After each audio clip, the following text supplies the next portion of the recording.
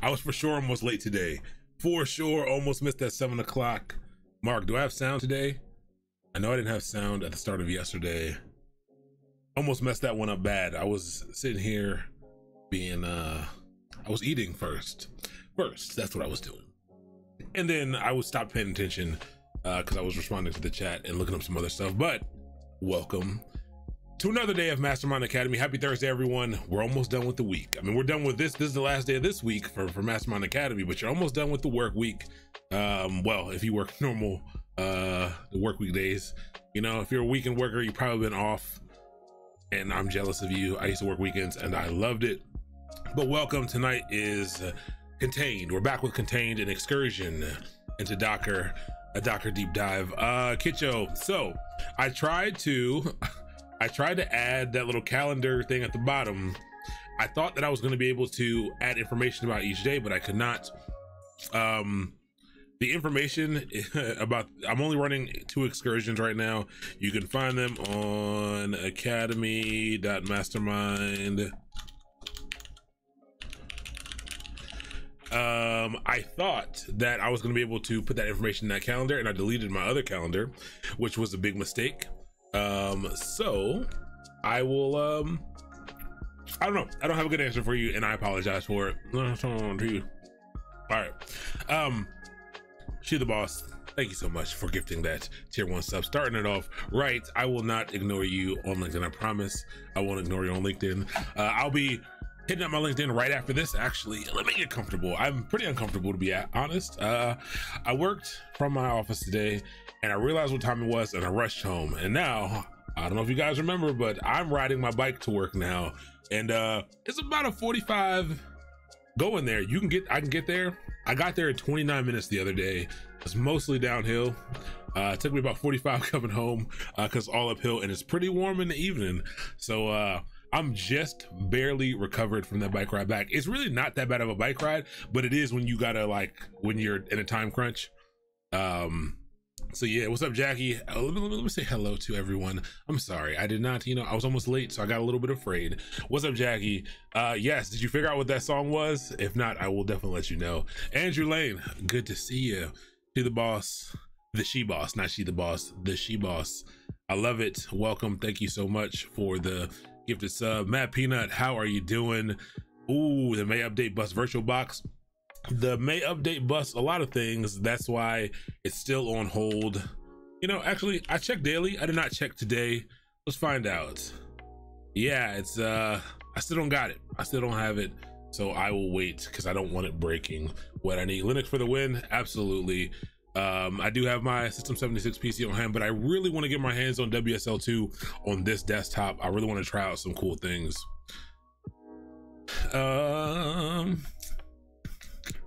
What's up, YGBSM?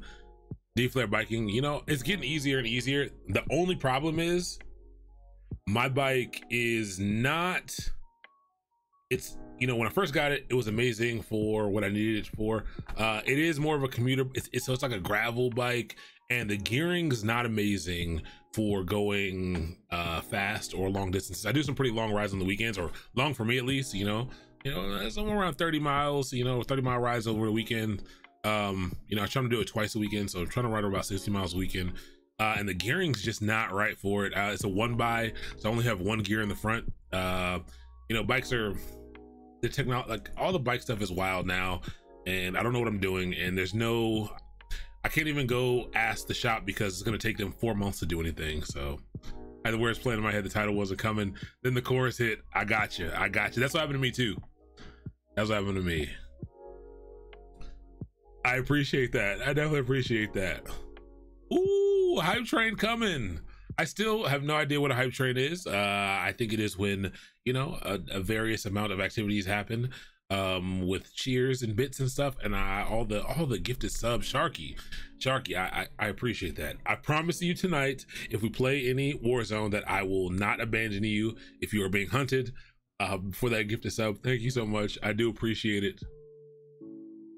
Wishing for the insider program. Okay, I'll try it. I'm scared to do it on this desktop though. I need this desktop. Well, I'll be fine. I have other things to stream with if it breaks all my stuff. But yeah. let's see. I mean, yeah, I mean, so here's the thing, you know, we have a group of friends who play a little bit of Call of Duty, and we have different play styles. I'm a very aggressive player, and you know, I'm playing, I want to run around, and if I see you, I'm a hunter, okay? I'm gonna go get the person, and Sharky wants to win, so he does what you're supposed to do, and he's pretty cautious, and usually I end up leaving him and then dying, and then usually he has to try to bring us back. The other people we play with are you know, one of them's kind of like me, and the other one's like in the middle a little bit. So you know, we're interesting team. Andrew, you got it. Watching Call of Duty right now on PC. Yeah, I mean, you know, if I could be watching Call of Duty right now, I would be. So here's what I try to do. I will admit, one thing that I've really fallen in love with back during the quarantine is gaming. I've always loved to game, but I never really gave myself time to do it. And I was like, I'm getting older, like, you know, some of these crazy games. I hated how much I really liked it. And, you know, now I'm just letting myself be free, you know? I mean, I'm definitely, you know, keeping it to, you know, I have my time set aside to game. But like, hey, you know, have fun. It's something enjoyable, you know. I'm not hurting anybody except for the people in the game. So I like to do it. But tonight we are going, oh, actually, I'm sorry. I think I might have accidentally, I was trying to fix some stuff in Notion. It might not be shared right now. Let me re-click the button. Let's see, is it shared?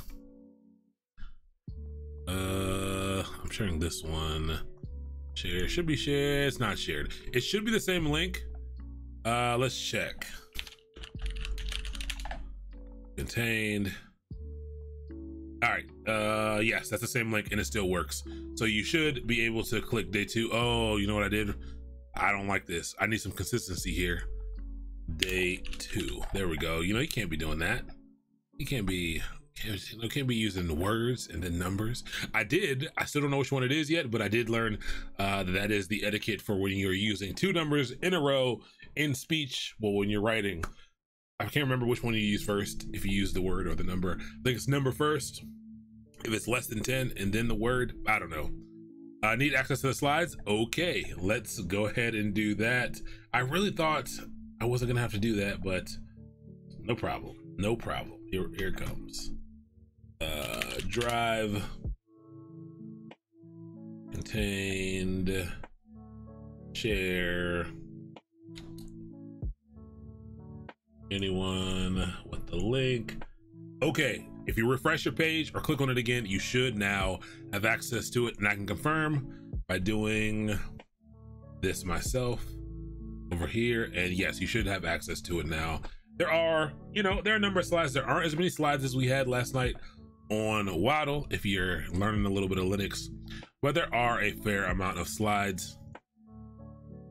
So let's see, let's copy this, paste it in here to click on it. Let's get started, because I don't think you know, we're gonna get hands-on a lot tonight, and we're gonna be messing around, and there's, you know, I don't think any of the concepts are too wild or anything, but let's do it. We'll give people one more minute. I left my good water bottle at work today, or in the office, and now I gotta use, you know, I could have got a cup or a glass as a normal person would do, but you know, I have my bike water bottle, and it had some water in it with ice that I got before I left the office, and so this is what we're drinking tonight. And I would drink it with the top on, but guaranteed, this is like a special, it's like a special, like, twisty top thing, and it takes a massive amount of pressure to get the water to come out, and water would go everywhere every time I was trying to do it. And so I'm just gonna, you know, I'm just gonna unscrew the top when I get thirsty. LaCroix, the LaCroix, simply, I just drank it all, to be honest, and I haven't been back to the grocery store yet to get any more, so that will be coming pretty soon. You know, we got to get it. I need to get it in bulk. I'm not used to not having unlimited supplies of LaCroix, you know, at my access at any given time. But okay, let's do this thing. let's get started. Day two. Wait. Day two of contained Docker deep dive, an excursion into Docker. Okay, let's go. I use the button again every day. We will make our money's worth for this button. Spindrift, everyone's been talking about Spindrift. I will definitely check it out. Or yoink it from work. I could too. You know, nobody's drinking it. You know, and it might be almost expired. So maybe I will yoink it from work. But today's topics. What are today's topics? Today we're going to learn a little bit more about Docker Hub. Very lightly hop into Docker Hub. If you don't already have an account on Docker Hub, you'll probably need to create one. You won't need to create it to do the things tonight, but as we get a little deeper into the course, you will. We'll learn about running Docker containers. Tonight is really focused around understanding how to run and to manage Docker containers. Now, remember, that word means something that's different from images, that's different from some of the other things. Docker containers are the actual individual running instances of an image. And so tonight we're going to focus on that. We're going to learn about some of the container commands, and we're going to learn a little bit about container management. There's a lot of things that we're going to run through in here, a lot of little concepts, but there's some things that I actually pulled from this one to include in other parts because the flow made a lot more sense, because there's some of the Docker running commands, the paradigms that you kind of need to know a little bit more about some of the other pieces of Docker. So I still think we have great space to do some of that stuff. So pulled a little bit out and move some stuff around and put a little bit more in here as well. So yeah, container commands and container management. So hold on to your butts. I hope you all know what that's from. Probably it honestly is probably the movie I've seen the third most amount of times in my life. And I'll tell you right now, the movies I've seen the most in my life is Cool Runnings, #1, you know, Jamaican bobsled team. Some people say they know they can't believe Jamaica, we have a bobsled team. We got the one daddies and the one junior. Sanka, the fastest of Jamaica sprinters, go to the Olympics, fight for Jamaica. And so I am actually, you know, I'm part Jamaican, you know, so that's my movie. But that's what I've seen the most. #2 is Spaceballs. I used to watch that way too much. I don't know why. It's a dumb movie, but I love it. But this, if you don't know, that is Jurassic Park 1. You know, hold on to your butts. This is when they were resetting the power to the park to make sure all of the gates and all of the stuff, you know, came on. We're going to play. I haven't watched Spaceballs in a real long time. I really need to. But Sanka, you dead, man? Yeah, man. I'm dead. So let's go. Let's get started. Let's talk about the Docker Hub, which is the registry, capital THE, the registry for Docker Hub. Hub.docker.com. You know, we use this for something else, and I was like, you know what, this makes a little bit of sense, because I couldn't find anything good for registry. But you know, a bunch of packages, and he's delivering them. But it is the default image repository for Docker. So when you install Docker, it's the default image repository for each of the images. Remember, we talked about the registry being the place where images can go, where you can go grab them. They're saved there for people to get. It's a repository for images, kind of like GitHub. Docker Hub, you get unlimited public repos for free, and you get one private repo. This is exactly the same model that GitHub used to have, but it has since changed. GitHub has become great because Microsoft purchased them and they have a lot of money, and they can give you more for free because they're rich. But that's how it works. There are other tools and things that we'll look at that Docker Hub does provide, but I don't know anyone who uses them. I just know that people use this to host their Docker images. Like, there are other ways to host images in registries and different repositories. You can host your own. There are other ones, just like GitHub is not the only Git repository. There's GitLab and Bitbucket and everything else. Just like Git though, to get images from the Docker Hub, you simply pull the images. You got to log in, but you pull the images down to your local computer or to whatever computer is going to be running the Docker containers. And when you build images, you push them up. So very similar to how GitHub does things. So the paradigm, if you're familiar with Git, is not going to be new, and it doesn't have all those crazy Git features. It's a pretty simple paradigm. You log in, you pull, You log in, you push. If you're just pulling a public repository, no need to log in at all. So yeah, so we're gonna head over to Docker. We're gonna head over right now. You do need to make an account, which I really hate. You used to didn't need an account. I think you need one to even look at the images. It's free. You know, put your email in there and you can kind of get started. Wait, is it gonna go to the homepage? Explore. And again, it's really nice. I would take a look around at this just to like see what's in here. There are Docker certified images. So this is a place, this is a public repository. So anybody who's pushed public images here, you can find them here. And so that means things can get very confusing. And so what Docker has done is they have certified images, which they're kind of certifying or coming from the publisher that you know that you should be able to trust. And so you can kind of believe in these a little bit more than some of the other ones.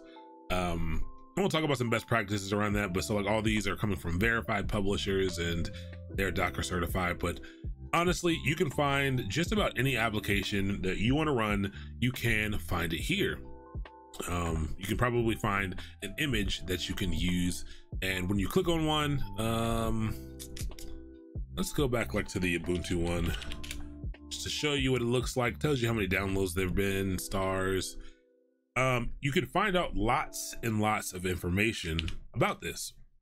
Lets you know what it is, gives you a little, you know, thing here, and it tells you where you can, gives you a link back to the other official images.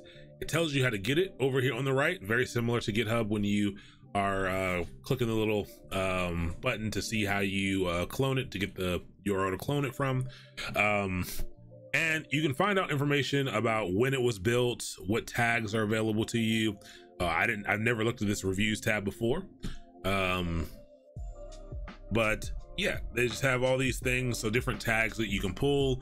Remember we talked about tags. So all of these are, each of these bullet points, these are 3 different tags, but they're all pointed at the same image. So I could use any of these tags and it would actually pull the exact same image. That's why they're kind of here on the same line. Remember those tags can be anything and they're just pointed at an image build. And so if we wanted a different version of Docker, of Ubuntu, we could select, you know, Ubuntu 16.04 or 14.04. These are other long-term support versions which are no longer supported.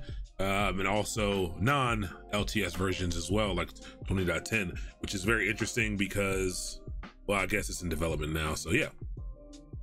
Are containers like headless distros? That is, I mean, kind of, honestly. And again, so remember a distro, this is not a, this container is not have a whole operating system in it. Distributions in Linux are simply packaged up tools and applications. It's a group of tools and applications that this person who made this distribution decides makes sense. And so it's really a collection of those things. Absolutely, we do go over images. When are we going? I think we're going over those on Monday. Actually, we should really start going over that first, what we're doing. Yes, we're going over images on Monday. So we're gonna run some containers tonight. But I feel like learning about images is not fun unless you can run some containers. So yeah.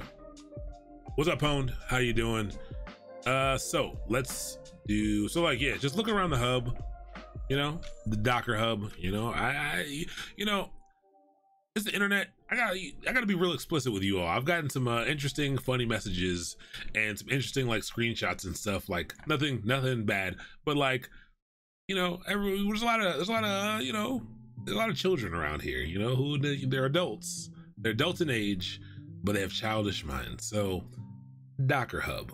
Look around Docker Hub. Don't look around the hub. Look around Docker Hub, okay? And make sure you know. Just get familiar with it. Not important. I pretty much never go here, to be 100% honest. I very seldomly go to this. But what is nice is that you can click these tags. We don't know how to read or write Docker files yet, but you can click on this and you can see the Docker file that was written to build the current image that you're about to use. And so if you don't want to use that image, you can also steal the Docker file. You can take this Docker file as well. You can take it, you can modify it as you wish. So that is really nice. That is usually what I go to Docker Hub for if I need to reference what's in something. So yeah. What's up, FairyBot? You did it. You did it. You made it early. Yep, we're at the very beginning. What am I referring to? No, nothing, you know? Nothing. I'm just referring to Docker Hub, you know? I'm the man child. I am as well. What's up, Pylang? Okay. So what we'll do now, whoops. Let me move this, let me move this. Okay. What we will do now is, now that we know all about Docker Hub, you know, you can see all the stuff here. It gives you some information about how to use it as well.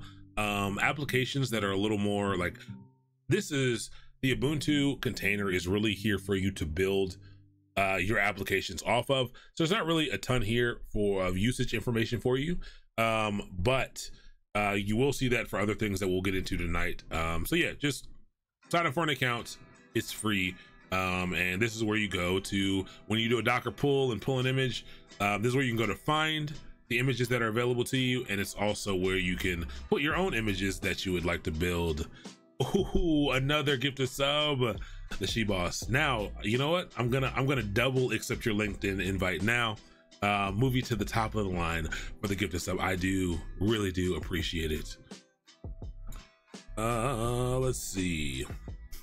I mean, yeah, Alpine Linux, we're going to talk about best practices, I think, next time, or either next time or the time after that, when we are when we get into Docker files as well. And I think we get into Docker files next time. So yes, Alpine Linux. Okay, so let's move on past Docker Hub, because there are a lot of slides. Right into it, right into the, I don't want to say meat and potatoes, because meat and potatoes are coming up later. But now we're gonna hop right into running containers. I spelled managing wrong, but that's fine. If I went past it quickly, you would have never known. I can also just fix it.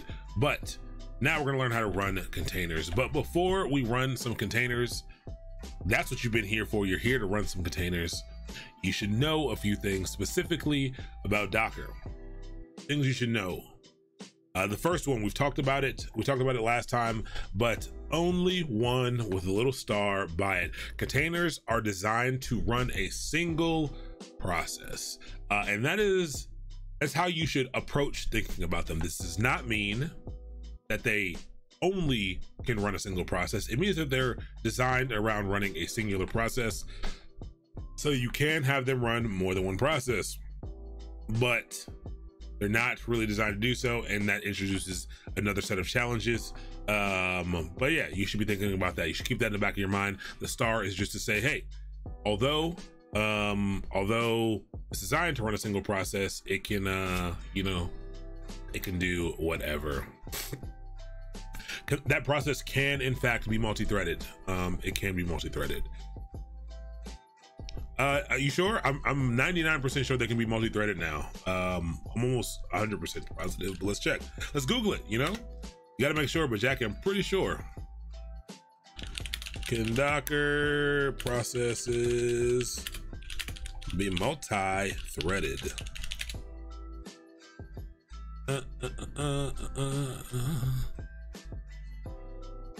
Let's see, multi-threaded application support.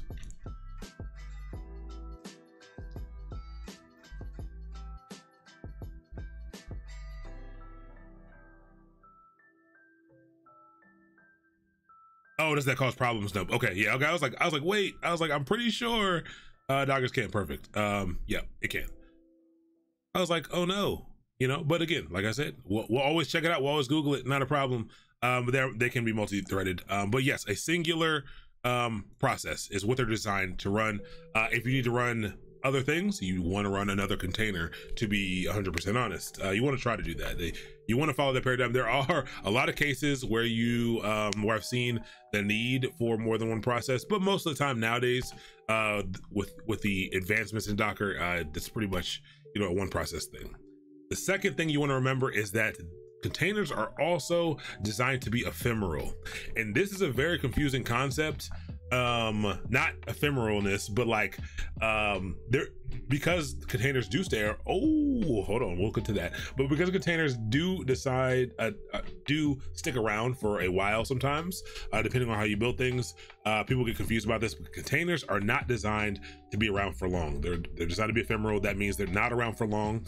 Once their process completes, the container retreats into the night. So that one process, once it finishes, the container is designed to shut down, exit, be finished. It is successfully done its job, and it's designed to go away. So there should be a star by that as well, but it's designed to be ephemeral. And the last thing is that the data, because the containers are ephemeral, the data on the containers is also designed to be ephemeral. There are ways to handle this. It's one of the first things we're going to talk about next time.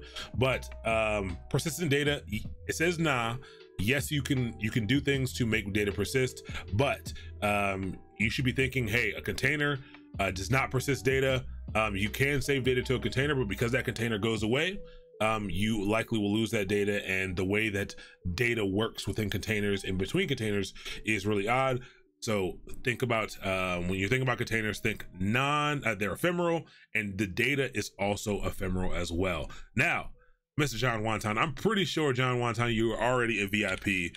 But one, thank you very much for the gifted subs. Everyone who got a gifted sub, please thank John Wonton for your generosity. Thank you so much. Really do appreciate it, coming in hot. We do, all of us. We just genuinely, thank you so much.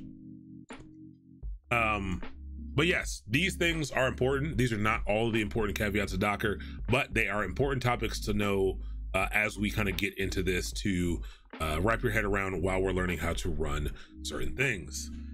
And yes, Mr. Peanut, what if you're running a web server in a container, or does that not do that? Yes, they do. We're going to talk about it. Like, I should have put stars by these. I want to give you the statements as is. There are ways to handle all of these things. And yes, there are ways to handle all of these things. Long running processes, things like that. I'm going to show you. I'm going to try to find the infographic.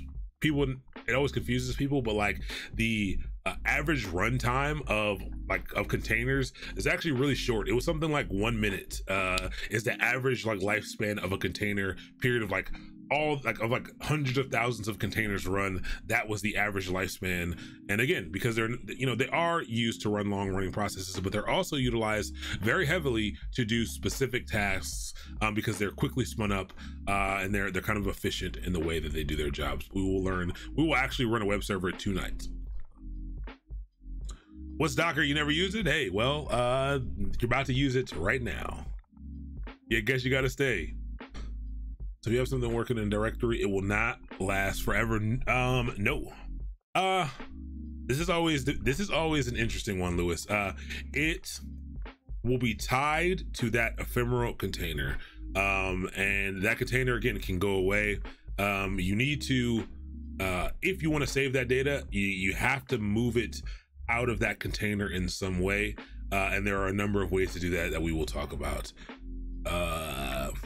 Gota CS, thank you so much for the host. I do appreciate that. Really do appreciate it. Okay, let's keep going.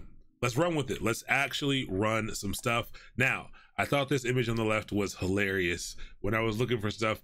It's not quite a running whale, but it is in fact a sexy tiptoeing orca, which I find it's mesmerizing, and I do love it. But that's the new thing for Docker Run. I do appreciate that. It's amazing. It's so good. But Docker Run, every Docker command first begins. Oh, actually, I think there's another slide that I want to show you first. No, actually, this one first. Every Docker command begins by calling the Docker executable first. So if you've never done much from the command line,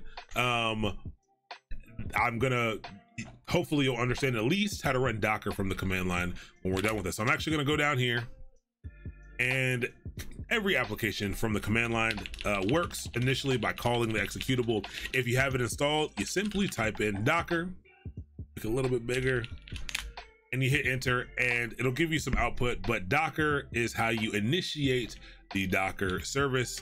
And to run a Docker container, you call Docker, and you run, you give it the run command. And here's an example down here. We did do one run command last time that was given to us, but you give it, you call Docker, you say run, and you call the image in which you want to deploy this container based off of. And that is the very basic, that's the very basic setup of a run command. And so we're going to use that shortly. You could run that right now if you want.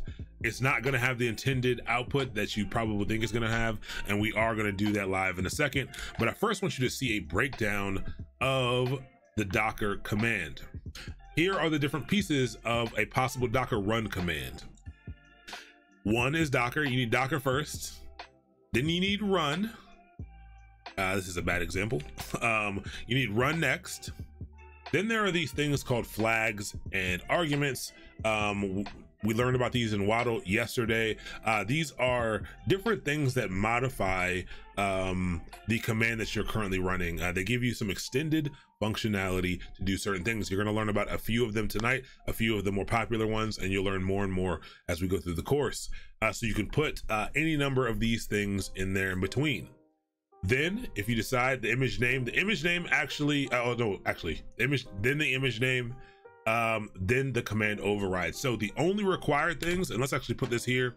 Let's put a required, this is optional, this is required, and this is optional. So we'll add a better example shortly. But these three things are required. Docker run image name is a requirement. Flags and arguments are optional, and command override is also optional. Now you don't know what any of that means. We're going to go over all that. We're going to go over the flags. I'll also show you right now actually how to get something going. So let's go down here. Yeah, okay, so clear. So when I just ran Docker, if you just run Docker, it basically does a Docker help, basically. And what it does is it gives you all of the kind of things that you can kind of do with Docker. It's a little overwhelming. So if you're new to the command line, don't sweat it. I know it's overwhelming, a lot of text, but this will give you everything that you can do. We are going to use this command right here, the run command. And if you want to know more about what you can do with the run command, you can always reference it by doing Docker run. Actually, I think you don't need to do anything else. Oh, you do. I want to see if it works the same way, but just a -- help. And this will give you all the options you have as well. And again, overwhelming amount of options. That's why we're going to go through a lot of the popular ones tonight. But if you ever need to reference, I put the reference in, there's a reference in here for this. Everything that is in this man page is also on this page, which is easier for you to probably read and tells you what to do.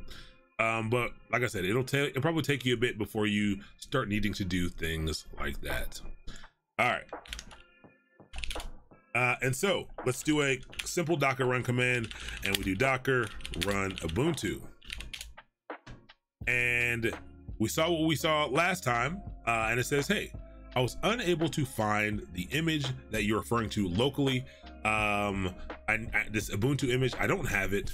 I'm gonna go check, the Docker Hub for it, and it went to Docker Hub and it checked for it, and it pulled it from there, and it pulled, it says pull complete. We're only asked for one image, but like, there's a couple different options here. We'll learn about that. It says downloaded newer image for Ubuntu latest, and then we get nothing. We just, did that work? We didn't get an error. Yeah, we didn't get an error. Like, so if I do this, whoops, if I do something like this and I run it, I get an error. I get a Docker error response. Couldn't pull that image, but this didn't give us an error up here. So how do we know what happened? Like, how do we know what happened when we run a simple Docker command? And this is where our first container management thing comes in. How do we know what's running? The way that we see what's running, and I didn't bold this as much as I should have bolded. I should have capitalized this as well. To see running Docker containers, we can see them with Docker PS. So I'm gonna go down, I'm gonna type in Docker PS. And this is kind of like Docker processes. I don't know what they actually call it. We'll see what they actually call it, what they refer to it as in the help command. But Docker PS will tell you that. And when I run it, I get some interesting options here. It says container ID, image, command, create a status. On your computer, it probably is all on the same line. It's only because I am like super zoomed in that all these are on different lines. It's, you know, it's just these are headings for columns. These are different columns here. And they just wrap around if need be. But I don't see anything about Ubuntu. I don't see anything that indicates a container is running. And you say, okay, like, all right, if Docker PS shows you running containers, a container that is running, and I don't see it here, that tells me that, hey, my container must not be running. I did not get an error. That's super weird.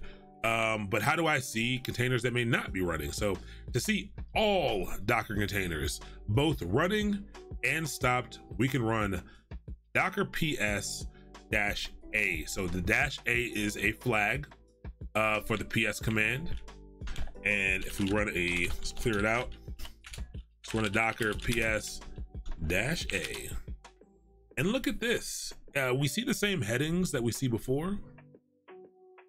And let's just get it so that they're all lined up. But now we see options underneath. So these options underneath are showing us that these look like containers, and we see two hello worlds. And last time, we may recall, we ran two different hello worlds, and this time we see Ubuntu. And you say, okay, all right. And it says this command here, and it says created 2 minutes ago, and that feels about the amount of time it's been since we tried to run this ourselves. And then it says exited 2 minutes ago. So it was created 2 minutes ago, but it also exited 2 minutes ago. Really weird. This ports thing is blank. Got names over here. Relaxed Pike. All right, all these have, you know, awesome Goldilocks and zealous noise. I like that. I like that a lot. But we've got some containers here, and this is how you see all containers. If we had any running containers, they would show up here as well. The -A shows you how to see, it shows you all containers. So Docker PS is going to show you, you know, only running containers, only running Docker containers. If you want to see everything, you can give it a -A. All right. So that is how we see those things. Any questions real quick about that?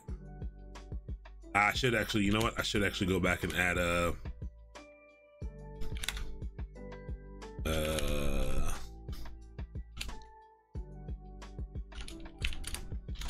whoa.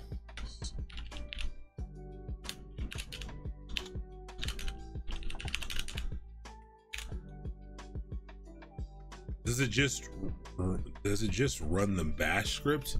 What do you mean by just run the bash script? Oh, great question. We're gonna talk. Yes.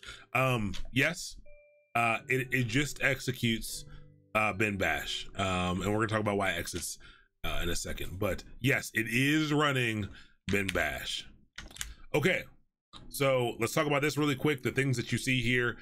That container ID is a unique ID generated by Docker. No two containers that exist on the system will have the same ID. They cannot have the same ID. So that first column, this container ID column, will be a unique ID. And so it'll look like this. This is the container ID right here. They're all unique. You can use that because it's unique. You can always use that anytime you have to reference a container for a command or anything. You can use the container ID because it is unique. One cool thing about that as well, just to give you a little bit extra Docker knowledge, you only have to reference enough letters or numbers to make sure that Docker knows what it is. So I have these three containers here. I wanted to do something very specific to one of them. I would only have to reference the first number or first letter or character because none of them share the same first character. So I can just do like a Docker stop B or start B, and it would try to start this one, it would know this is the one that I'm talking about, because you know there's no matching cases elsewhere, so you don't have to type it all in. That's something that I've learned relatively recently, and it's actually super beneficial when you're dealing with a lot of containers. You just need enough to make it unique. Yeah, and just a little bit extra there. The image column there, it just says, hey, this is the image that this container was booted off of. It's good information. The command column is the process that was run when the container was started. Remember, these containers are designed to run a single command, and this is the process that was kicked off when the container started. You may not know what this process is, but this is the command that was executed when it started. This is where the container kind of began its life. The created time is just when the container was created. The status is going to be whether or not it's the running status of the container. So right now the status is exited. The other ones are running, and by running, I think it'll just show you like a time. It'll just be like up for, you know, 2 minutes or something like that. Are some of the other statuses. I think there's one more for killed maybe, but there are a few statuses. But this is the thing that checks whether or not, it tells you whether or not a container is running and kind of what's going on with it. Ports talks about exposed ports and mapped ports. We were going to talk about ports tonight. But it shows you exposed ports in the container and mapped container ports, or published container ports as well. And then the last one is names, and this is a unique ID as well. It's the container name. It generates them if you do not provide one, but you can also provide one. They have a whole list. You can actually go contribute to the list that makes these. It basically just pulls 2 random words to make these things, like an adjective and a noun. They have a whole list of these things, and it creates them. You can in fact add to it if you want. And it's pretty cool. The names are great, but you can also provide container names yourself if you need to. What's up, Dat Sparrow? Thank you for the follow. What's up, Joaquin Solis 93? Thank you so much for the follow. Good to have you. What's up, Ship Shoop? Welcome.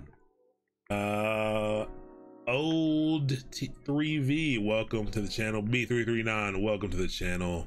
What's up, GB Player 94, welcome. Yuri Ware, welcome. I think I got everyone. Pachi Codes, welcome. Pink Light Bulb, welcome. That was 2 hours ago, so thank you. Welcome to the channel. Good to have you. Okay. So that's just a little bit of anatomy of the PS command that shows you what's going on with a container. This is a very important screen, gives you a lot of information that you need. Like I said, mine looks a little weird because of how it is, but you know, these are just simply just columns that give you, you know, certain information about the container and its runtime. Now, Docker inspect is another one that we're going to use to get information. So when you're trying to manage containers, what you're basically going to be doing is gathering information. You're doing things to gather information and performing actions based on the information that you get back. Another way you can get good information is with the Docker inspect command. Really good command, gives you a lot of information. It may be too much for you right now, but what it does is it spits back the information to you in a format called JSON, which is JavaScript object notation, and it's really key value. It's a bunch of key value pairs, and I'll just show you what it looks like. And the command goes Docker inspect, and you choose the container ID or the container name. You can use either one because both of them are unique identifiers of the container. And so let's check this out really quick. Docker inspect, I'll just do B, and you know, it spits out a lot of stuff here. And JSON, you know, is more for machines than people, and actually, because we're people, let's simply give it a little bit of color, because you know, oh no, we need a little bit of color because there's gonna be a little more JSON tonight. I don't have JQ on here.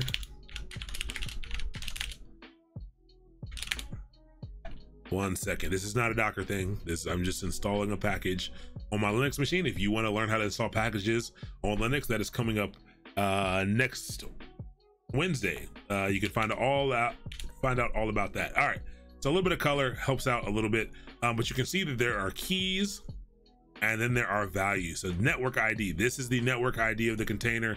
And again, a lot of information in here that you probably don't care about right now, but throughout your career, there will be times where this information is very important to you. And you can use this to find out basically everything about the container. Everything about the container is on this list right here. Everything that you would need to know about the container is in this list. And like I said, maybe it probably looks super confusing right now. It's not all that confusing. If you want to see, you know, the status of it, you can find the state, status, exited, running. It is not running. Is it paused? Absolutely not paused. Is it restarting? Nope. And so you can find out when it started at, when it finished at. Look at that. Look at the, even goes down into the, you know, little tiny, what was that, milliseconds? I don't know.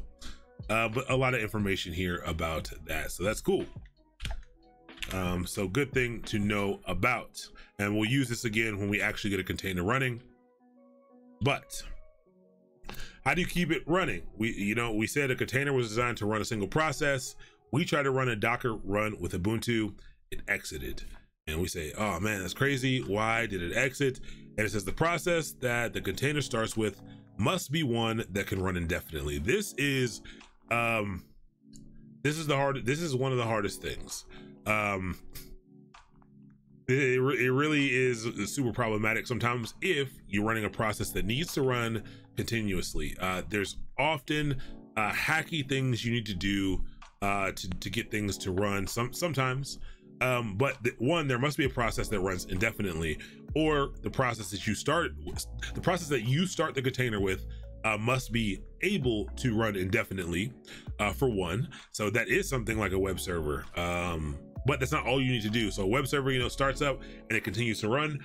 So you do need an application like that. It needs to be, the settings and configuration need to be set up so that it runs kind of as a daemon or whatever I don't know how you say it. I say daemon. And commonly, you need to detach yourself from that session. You need to detach from the container and have it run in the background for it to continue indefinitely, or it will be tied to your session. And that's using the -d flag. These two things are kind of work in tandem, not all the time, but work in tandem. Something can run indefinitely if you don't mind your session being taken up by that, which is not really good practice. But these two things in tandem really do help. This first piece is not really a Docker problem. This is an application problem. This is something that you need to figure out how to do within your application. There are tons of workarounds that have been created to help you with this. There are tons of there are tons of images that have been created for applications that may be tough to get this to work properly with, that will keep the container running, where it's the process that's going to start is not going to send an exit signal too early or something like that. So this is the hardest part. And then remember this -d thing here to run something in the background, and we'll see that. Let's try this out right now and let's see if this works for Ubuntu. Docker, I thought Docker is meant for short processes. dflare, it is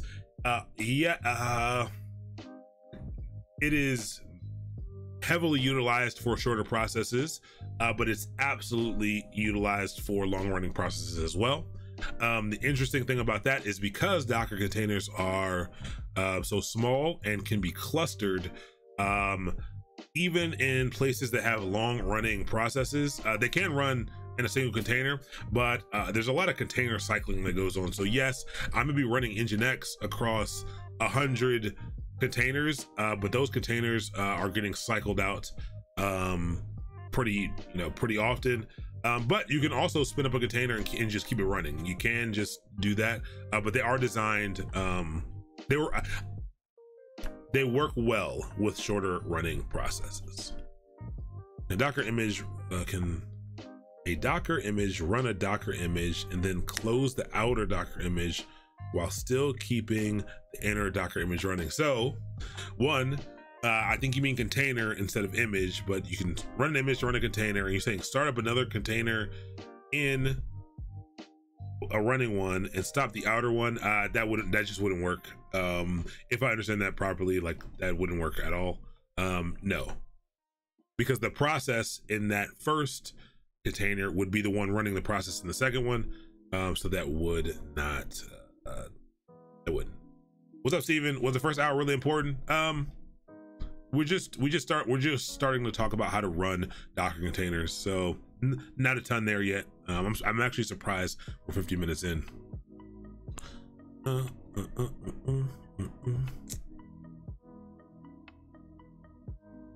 Yes, we will absolutely.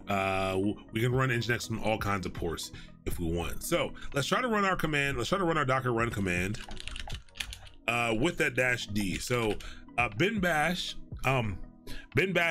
can be a long running command. It can absolutely be a long running command. But the -d, what the -d does is it runs the process in the background for one. So it does not take up my terminal session. It detaches, runs it in the background, and it also returns the container ID to us. So we'll do Docker run. This is the flag. This is one of the optional pieces, which is the -d and Ubuntu. This is the only difference in our command. And it spit back out a container ID to us. A lot of numbers. This is an indication that a container was created and a container was attempted to be started. And so if we run a Docker PS, we still don't have a running container. We don't have a running container, and we can do Docker PS -a. And again, that bin bash entry point is, or command that starts it, it's running. It executes a shell, and that execution of bin bash is basically receiving back, a successful status code. It's receiving a 0 status code saying, hey, I ran bin bash and it worked. And the container is seeing that as a, hey, I successfully completed my process ran, I received a proper exit code, and I'm exiting the container. The goal, like the way that you kind of keep things running forever, is you have to keep it from getting delivered this exit code. Basically, for people who don't know how Linux processes work, when they run, that's how your programs know there was an error that occurred. And basically a code is returned depending on what happens during the run of the application. A 0 status code says, hey, all good, we did good, and we ran. And so this did not work. But just really quick, I think this is what they show you on the site after you install it. After you install Docker, one of the examples they give you is a Docker run -it, and we'll put a D on there. Ubuntu. We'll talk about these flags in a little bit. It gives us that back. If I do a Docker PS, I do have one running now. I do actually have one running. The reason why I actually have one running is because I passed it a few other options. The I stands for interactive mode, and I would save this. There's gonna be a part later where we talk about what this is, but I would save this Docker run -itd. I would keep that handy, or IT, but ITD, I will keep it handy because it will help you in the future. And we're gonna dive deeper into that. I'm not gonna go into it yet, but it is running right now, and it's gonna continue to run indefinitely. And like I said, we'll get there shortly on why. So these two things are very, very important. The process and the container must be one that can be run indefinitely and not deliver back a status code of 0 or a failing status code. And you probably need to detach from it and run it in the background for it to continue indefinitely. Do we need to understand more about the Docker daemon or just the process you're running? You don't really need to understand that much about the Docker daemon right now. And while we're learning how to run these things, no, you don't need to know much about the Docker daemon at all yet. And we're actually going to dig into the Docker daemon just a little bit through the course, but not important. It's just a process that you need running. You just need to care about the process that you need running. The process is all that matters to you. And it can be, like I said, it can be kind of rough.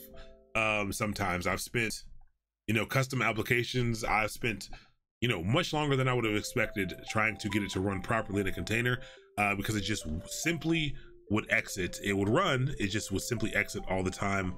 It was very frustrating, but there's so many workarounds, and we're gonna talk about that during best practices. Okay.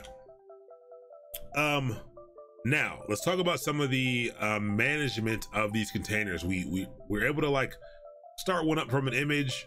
Don't worry about running it indefinitely yet, or understanding like why things won't run indefinitely.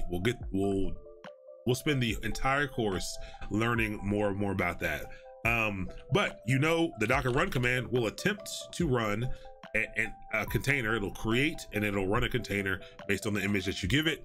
And we learned how to see if a container is running. We also learned how to see all containers that have kind of ever existed here. And so now, you know, we've tried to run a few more, and we have a few more in this list. This list will keep growing until we do something about it. But let's learn how to manage these containers a little bit better. The first thing we're gonna learn about is how to manage their runtime. So, or what happens with them at runtime. And so a lot of people don't know about this first one, to be honest. I've been surprised at how many people don't know about this. You generally won't do it.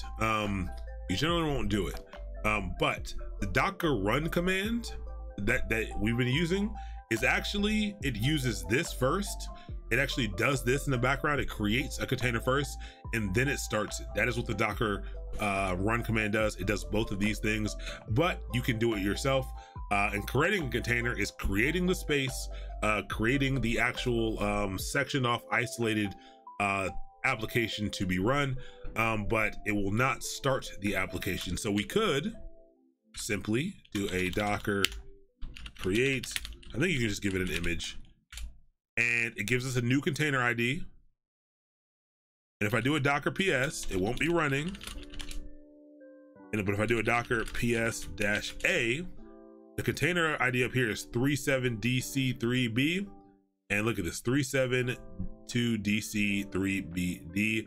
And it was made from Ubuntu. And the status is simply created. All we did was create the image. We did not start the container. The container is not running. We simply, we simply created it. We created the space for it.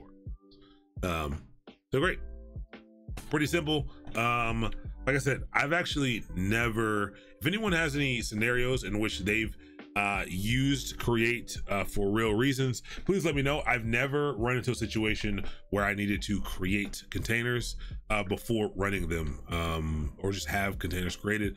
So definitely let me know if you have seen that before. What's up, Jumpy Bacchus? 342, good to have you. You wouldn't happen to be Jason, would you? You know, or his brother. Sorry, I don't know his brother's name, but what's up? How you doing? What's up, One Stub? Good to have you as well. So create will do that. And if we create a container, then we probably should, need to start it. So Docker start will do that. And so you do Docker start, and you provide it one of the unique identifiers, either the container ID or the container name. And so I can do Docker start, and then I can give it this container ID right here. And it'll give me a little bit of feedback saying, hey, I tried to start this. Is it started? No, it's not started. It's gonna let me know it died again, but this is for the same reason why it died before.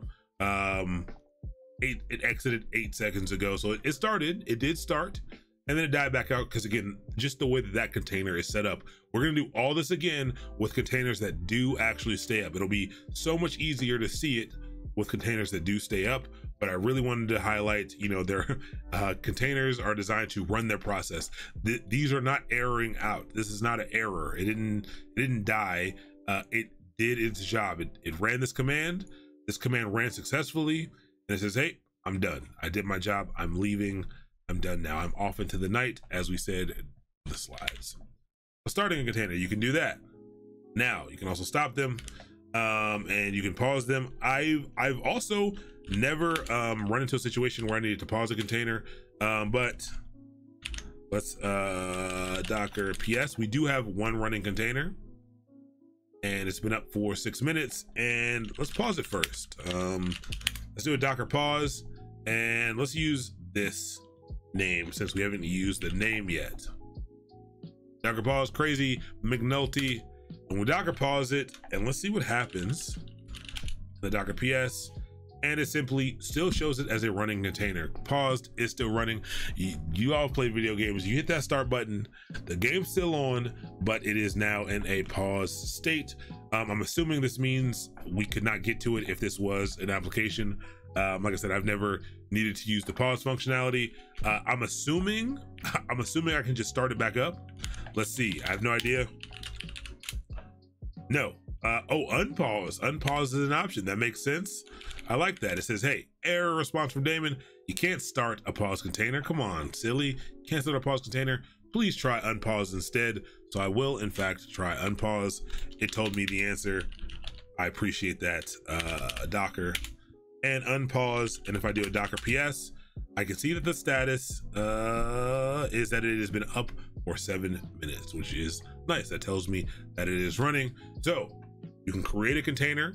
Creating a container creates the space for the container. It isolates the application, sets it up, but it does not run the container. It does not start the container. We can start the container. We can also start a container that's already exited. It doesn't have to be one that was just created. We can start one up again that stopped. We can pause. We can unpause. And we can stop. And stopping it will now, if I do a Docker PS, because I stopped it, we learned that Docker PS only shows running containers. So Docker PS shows no running containers, which makes sense. And if I do a Docker PS -A, I will see yet another container that is in here. Yeah, that is in here. So 3 minutes ago, it wasn't 3 minutes ago, but 17 seconds. This one. All right. So very these are pretty basic. I could use kill. Kill is almost the same as stop.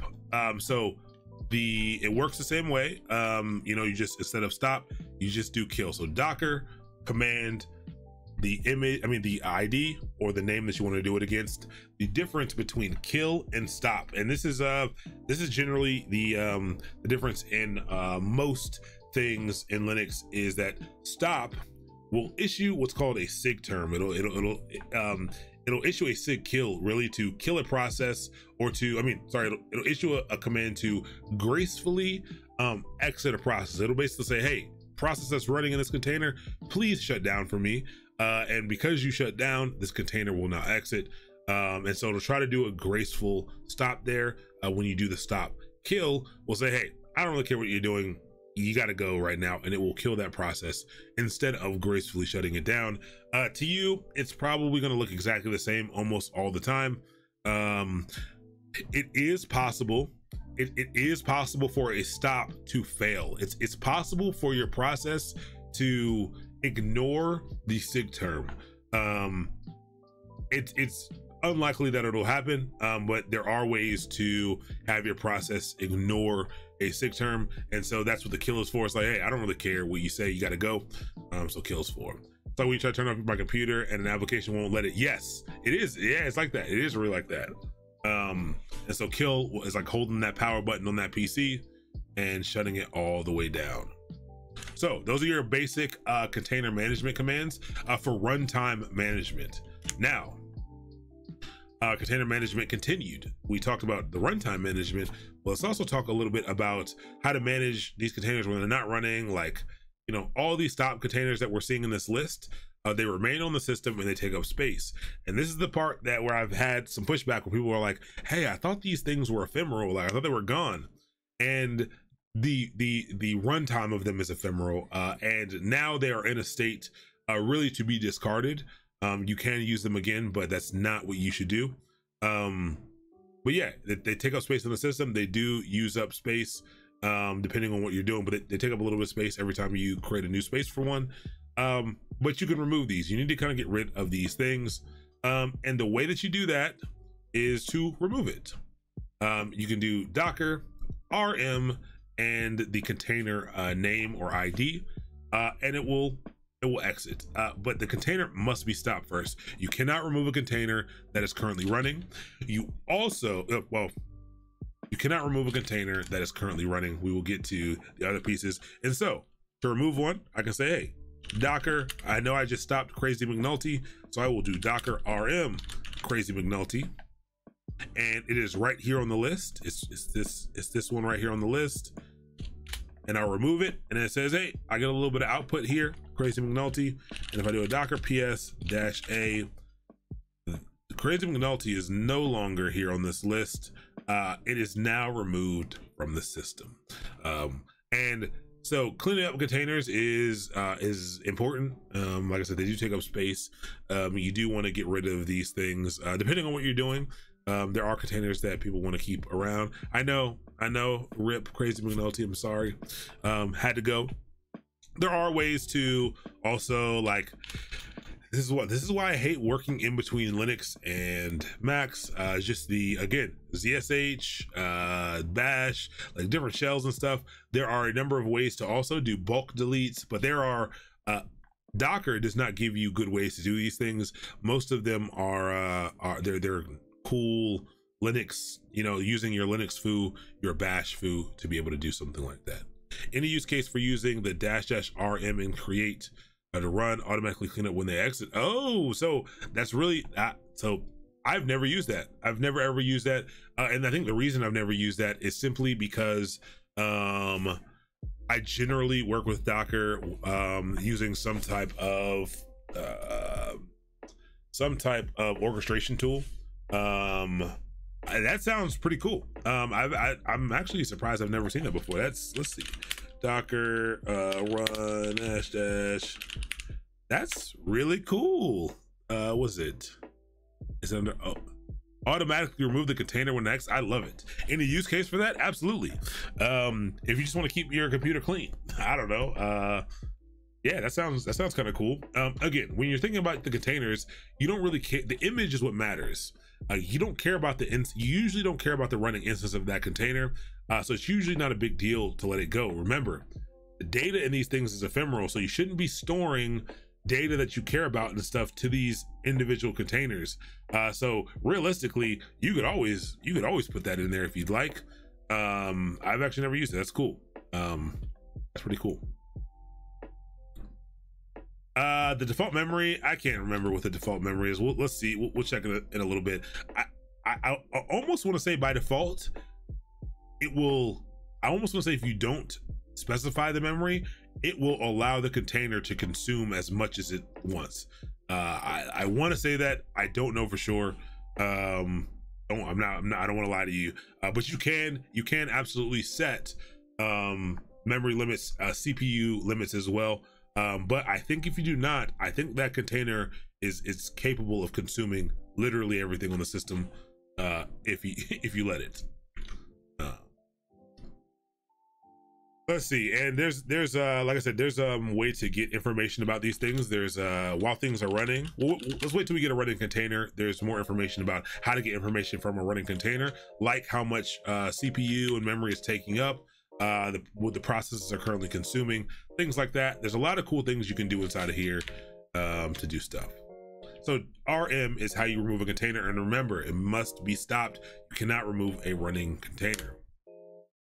Okay, the meat and potatoes are running a container. So you're like, hey, what?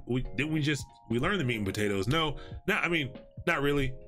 You're almost never going to run a very basic run command like that.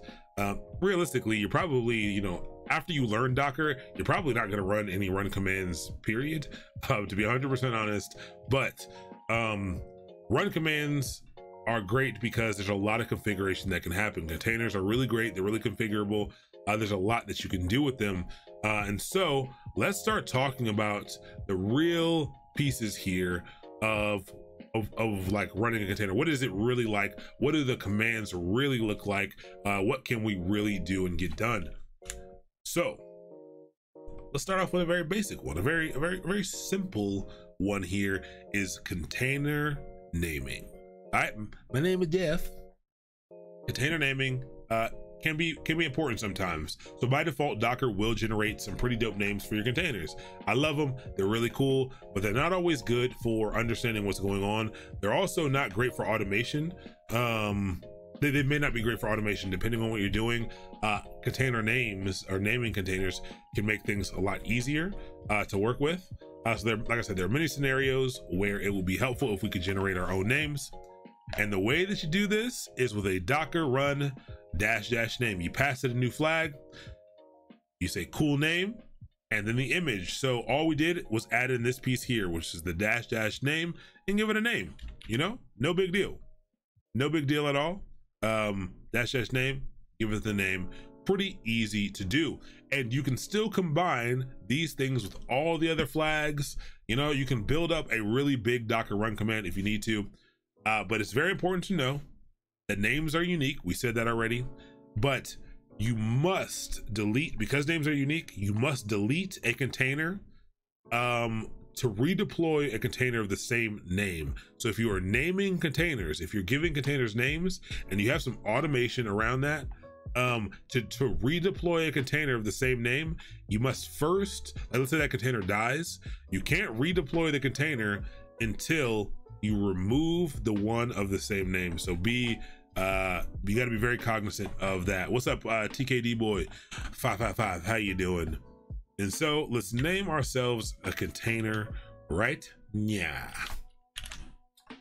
All right, so let's run that last run command that worked, which was that one? It was this one. All right, so this one gave us a running Ubuntu container. And actually, you know what we're gonna do? Let's clean up everything. So there's no containers. Let's start all over. RM. I'm not using a Mac, so I might be able to just do this. But I am using the ZSH. I might have to throw a Q in here. Error list of processes. Docker PS. -A. Sometimes it deletes them anyway. What happens if I eval? Oh, whoops, not just PS, Docker. Yes. There we go. Okay, so all right, this just removed all the Docker containers for me. Don't sweat that. That again, that's just there's a number of ways to do that. You can always Google, how do I remove? You simply Google, how do I remove all of my Docker containers? Someone will tell you how to do it. Like I said, different containers, different shells, different different shells really will allow you to do certain magic. So there's like 10 different ways to do exactly what I did. I actually don't know what Q does. I just remember that it always makes me add Q. I think Q is a quit, and I think it will stop any running containers, I believe, maybe. Oh, quiet, only display numeric IDs. That's what quiet is. That's what the Q does. So maybe I didn't need Q, but it's just, I always see it in when I used to Google it a long time ago. Just remember that. But sometimes you got to add in like you got to eval this, like especially if you're a Mac, I think you usually got to like eval it. And if you're using it with something else, all like weird stuff, like really annoying. But I deleted all of them. So we do not have any containers running or stopped. So we're fresh. We can start all over, and let's run our run command, and let's give it a name. So itd --name. I don't think the order matters. I think I could do I always put the name closest to the image personally, but I don't think it matters. I think I could put these after if I wanted to, but we'll call it mastermind contained, and that's going to be the name of the image, and we're going to base it off the Ubuntu image. And we'll run that. We'll run Docker PS, and I know it's in the wrong column, but in the name column, it is now mastermind contained, which is great. That's really exciting. But what that means is now I am unable to do this. I cannot rerun that command. I cannot start a new container with the mastermind contained name.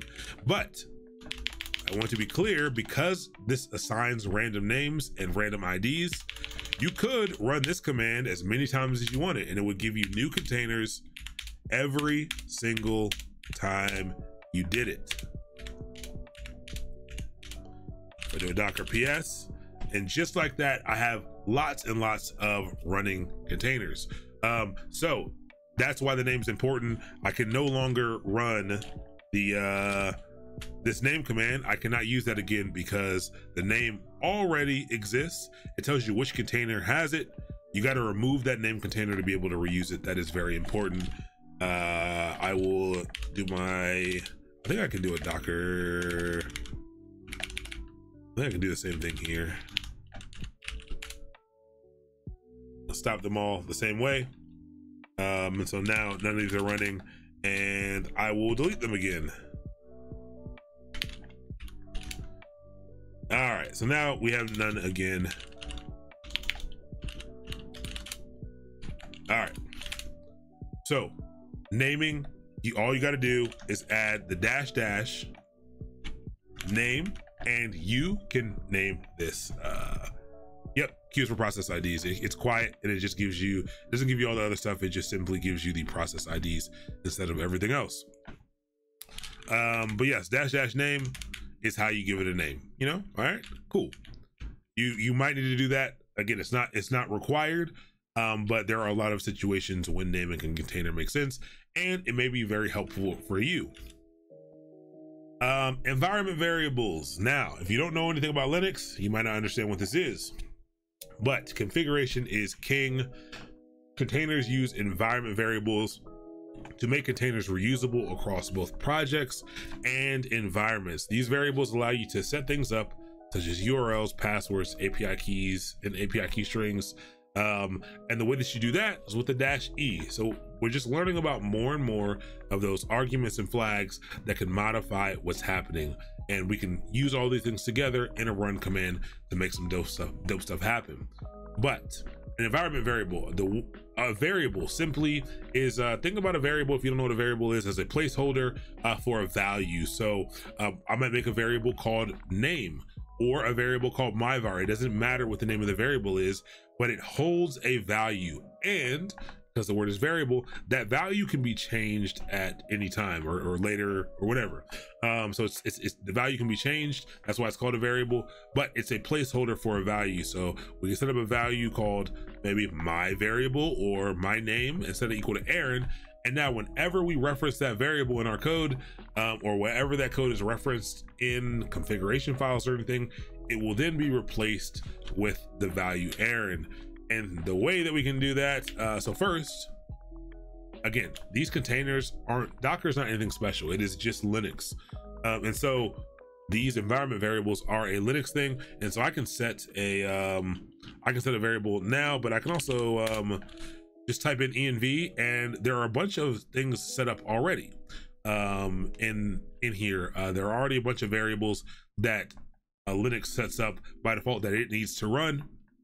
And so you can see they're all in caps here. They equal a value. So if I were to ever look for home, so I'm gonna echo out what this home variable is, and you'll see that it's the value home mastermind.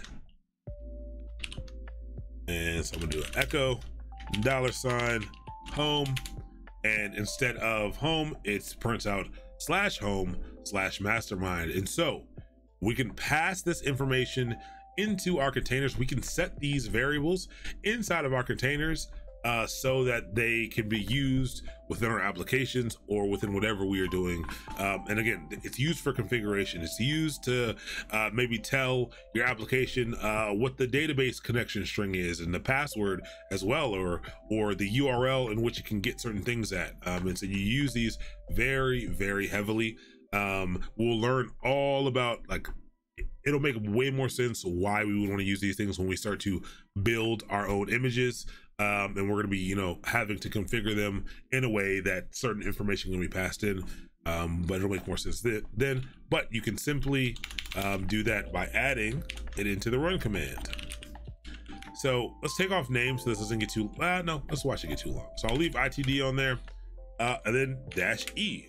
E is for environment variable, and you can provide an empty environment variable. So I could provide an environment variable called name, or age, and it would set up a space for environment. It would set up a variable on the system. It would make it available, but it wouldn't have a value. So great, that will be if you were for using that later, but a lot of times you'll be giving it a value. I'm 30 years old, and so age 30 is what we would have here. And we haven't learned about this yet, but if I do this, Dr.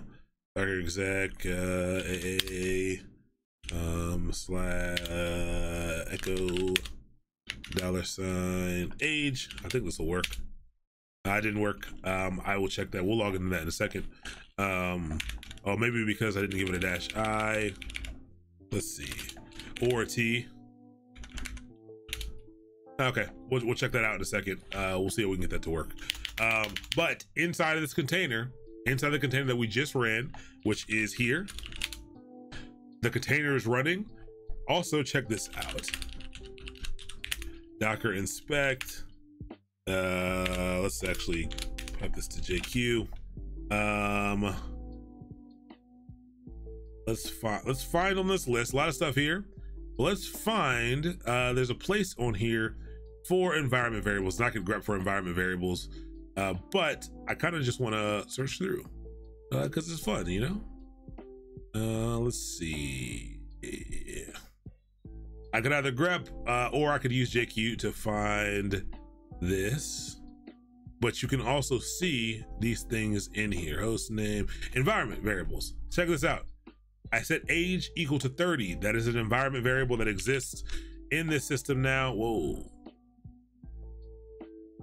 And you can see, you can confirm, you can use this information to confirm that it got set properly inside of the system. So that's great. It works. Can you specify a variables file? Yes, you can still. It is Linux, so you can still, if you want to do that, if you want to specify a variables file and source that in the environment, you can do that as well. That does work if you want to do that as well. Question: does Docker run on Windows 10 Home now? iPhone fan, it does if your computer has the Windows 2004 update, the May update, and you're running WSL2. Not a lot of computers have that right now, I don't think, because there were a bunch of problems, but yes, it does, but only once you have that update. They're still fixing some things before they deploy it to everyone. But yeah, if you're running on the 2004 build, it does in fact work for you. You can get it on home. All right, so that's an environment variable for you. Again, you can set up the environment variables that you need. This is used to configure your applications. It is very, very important. It's why it's the way that you can use the same container for all of your environments. So you might have a developer environment, a staging environment, a QA environment, a production environment, and you can use a single Docker container or Docker image, single Docker image, to deploy in each of those environments by changing up the variables that are used, the environment variables that are used in each of them. So yeah, everyone here learning Docker, and I'm still here learning linked list in C. You know, linked list in C is above my pay grade. Okay, you know, I don't want to learn any C. I don't want to know anything about C, except that I appreciate it for making other things possible for me. So let's see. What else do we have? A little bit of time left. Ports are great. Ports are their protocol, their channels. I don't want to make ports too complicated, because for you to learn Docker, you do not need to be an expert, a networking expert. But ports are just they're a lane of communication on a server. It's a way for services to communicate on a machine. And since containers are isolated, so containers we learned that a container, you know, allows you to run an application in an isolated fashion. It's isolated from the host machine. You must explicitly expose them to the outside world. So let's talk about them a little bit more.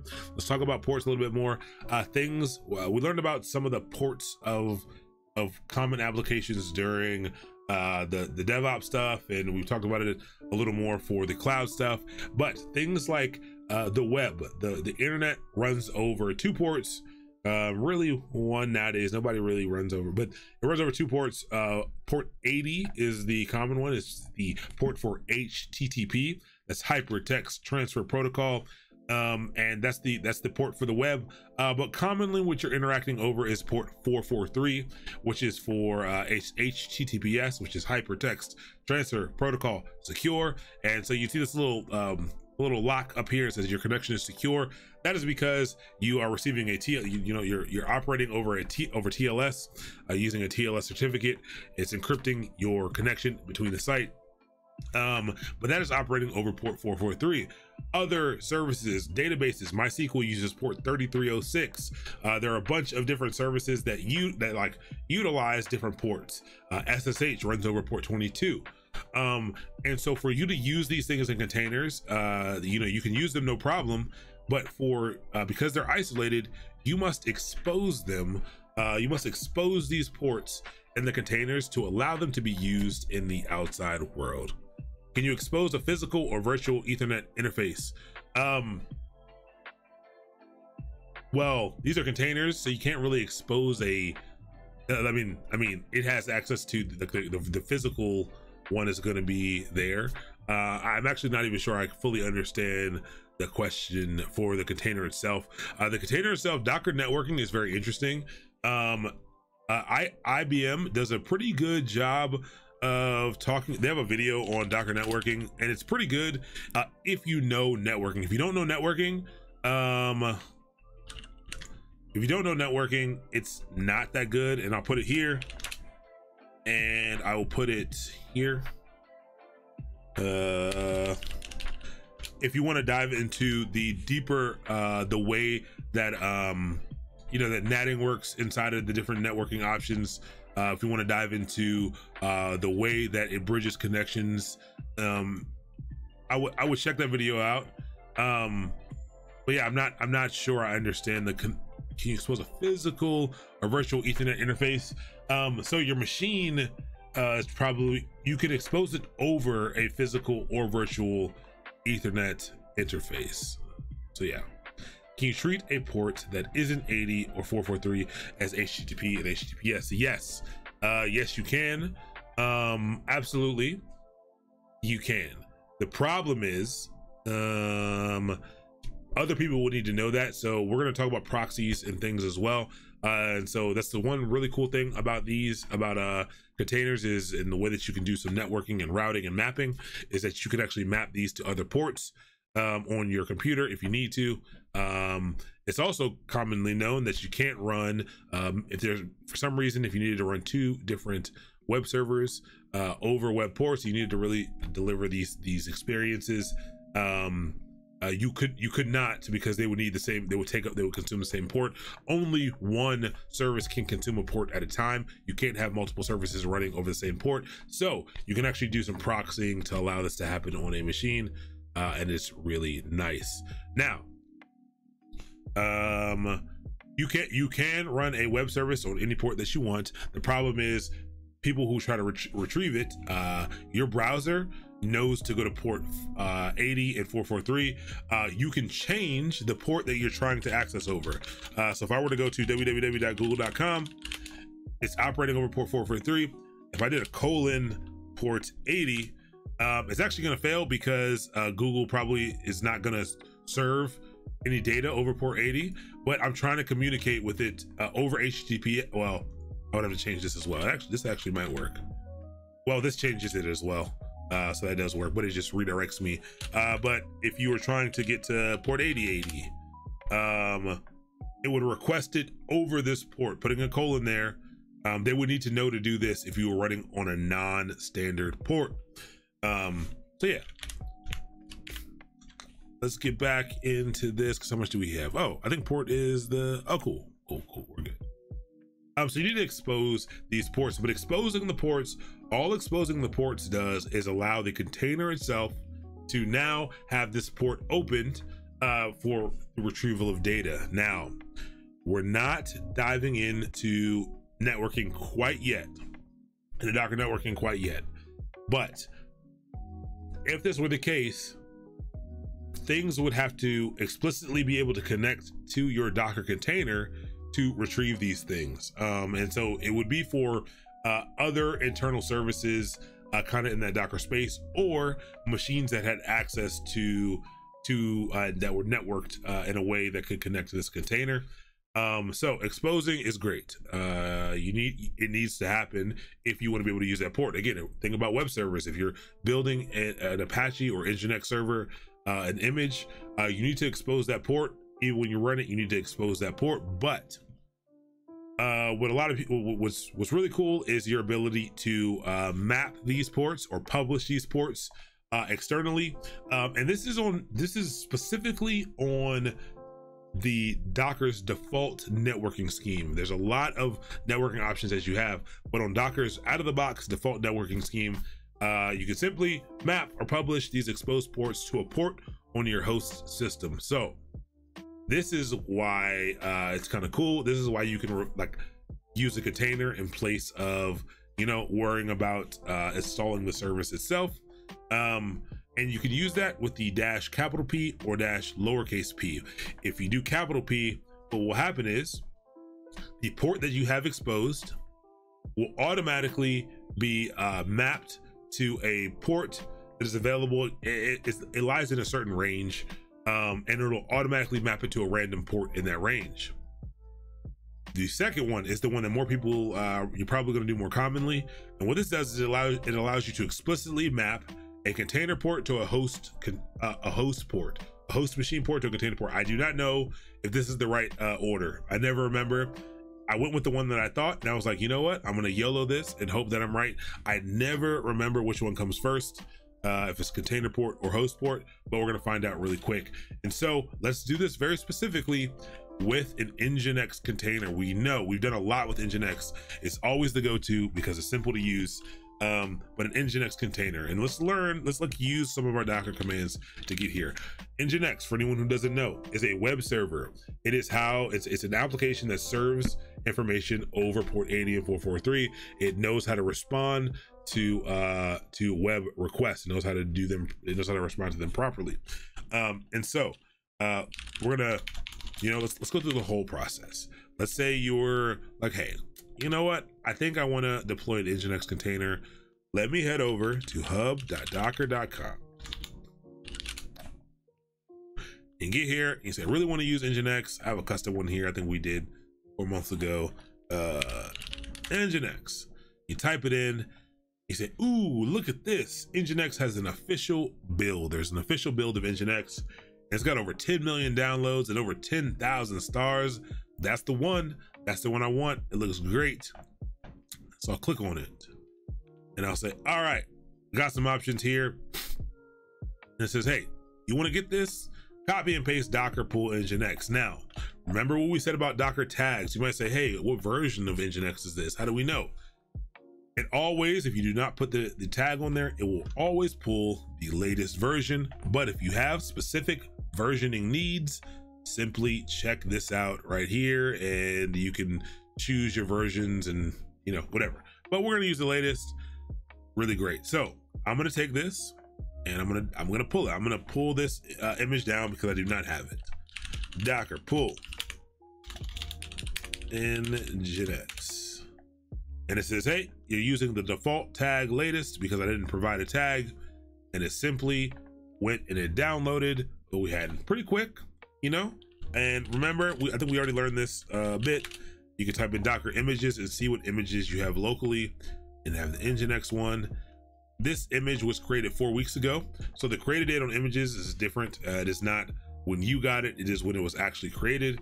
And you can see the size here, not tiny, but also not wild, not wild and crazy, but not tiny either. So we have this image available to us now. Let's go ahead and let's run this. Let's do Docker run Nginx. Let's see what happens. Actually, do we have anything running right now? We do. Docker stop AA and Docker remove Whoops. There we go. Okay. Cool. So now we have no containers. I don't even know why I did just a PS. You can just do a PS-A that shows you everything. Okay, no containers running. Let's try to run Nginx really quick. Docker run Nginx. Okay. What happens is the container starts up, and what will happen, this is why we talked about the -D flag, is notice how my cursor never went back to the prompt for me to do anything. I'm gonna open up another tab so I don't end it. If I were to control C out of this, it would actually end it. This Docker run is tied to my current session. What's up, Brino 7 Coder? What's up? Good to have you. King Christoph, welcome to the channel. Good to have you. Interactive, kind of. It's basically sending the information to standard output here, and it's attached to the session that I currently have. Like I said, if I were to control C out of this, it would actually end the session. But in another tab here, I'm gonna see if anything's actually running. And Nginx is running, okay? Check this out. Nginx is, in fact, I did a run, I gave it no other flags, and it is running properly, okay?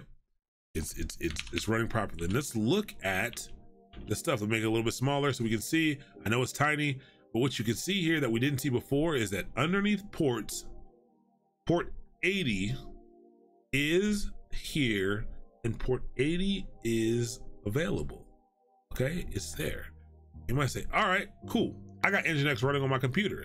That probably means I can hit up, you know, like localhost, localhost. You know, it's running over port 80. Can't get there. Localhost is the web address.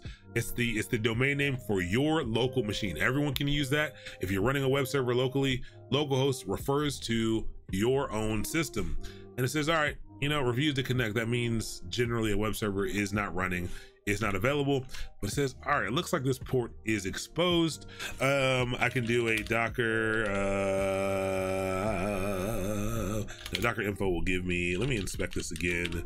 I can get an IP address for this really quick. Docker inspect 67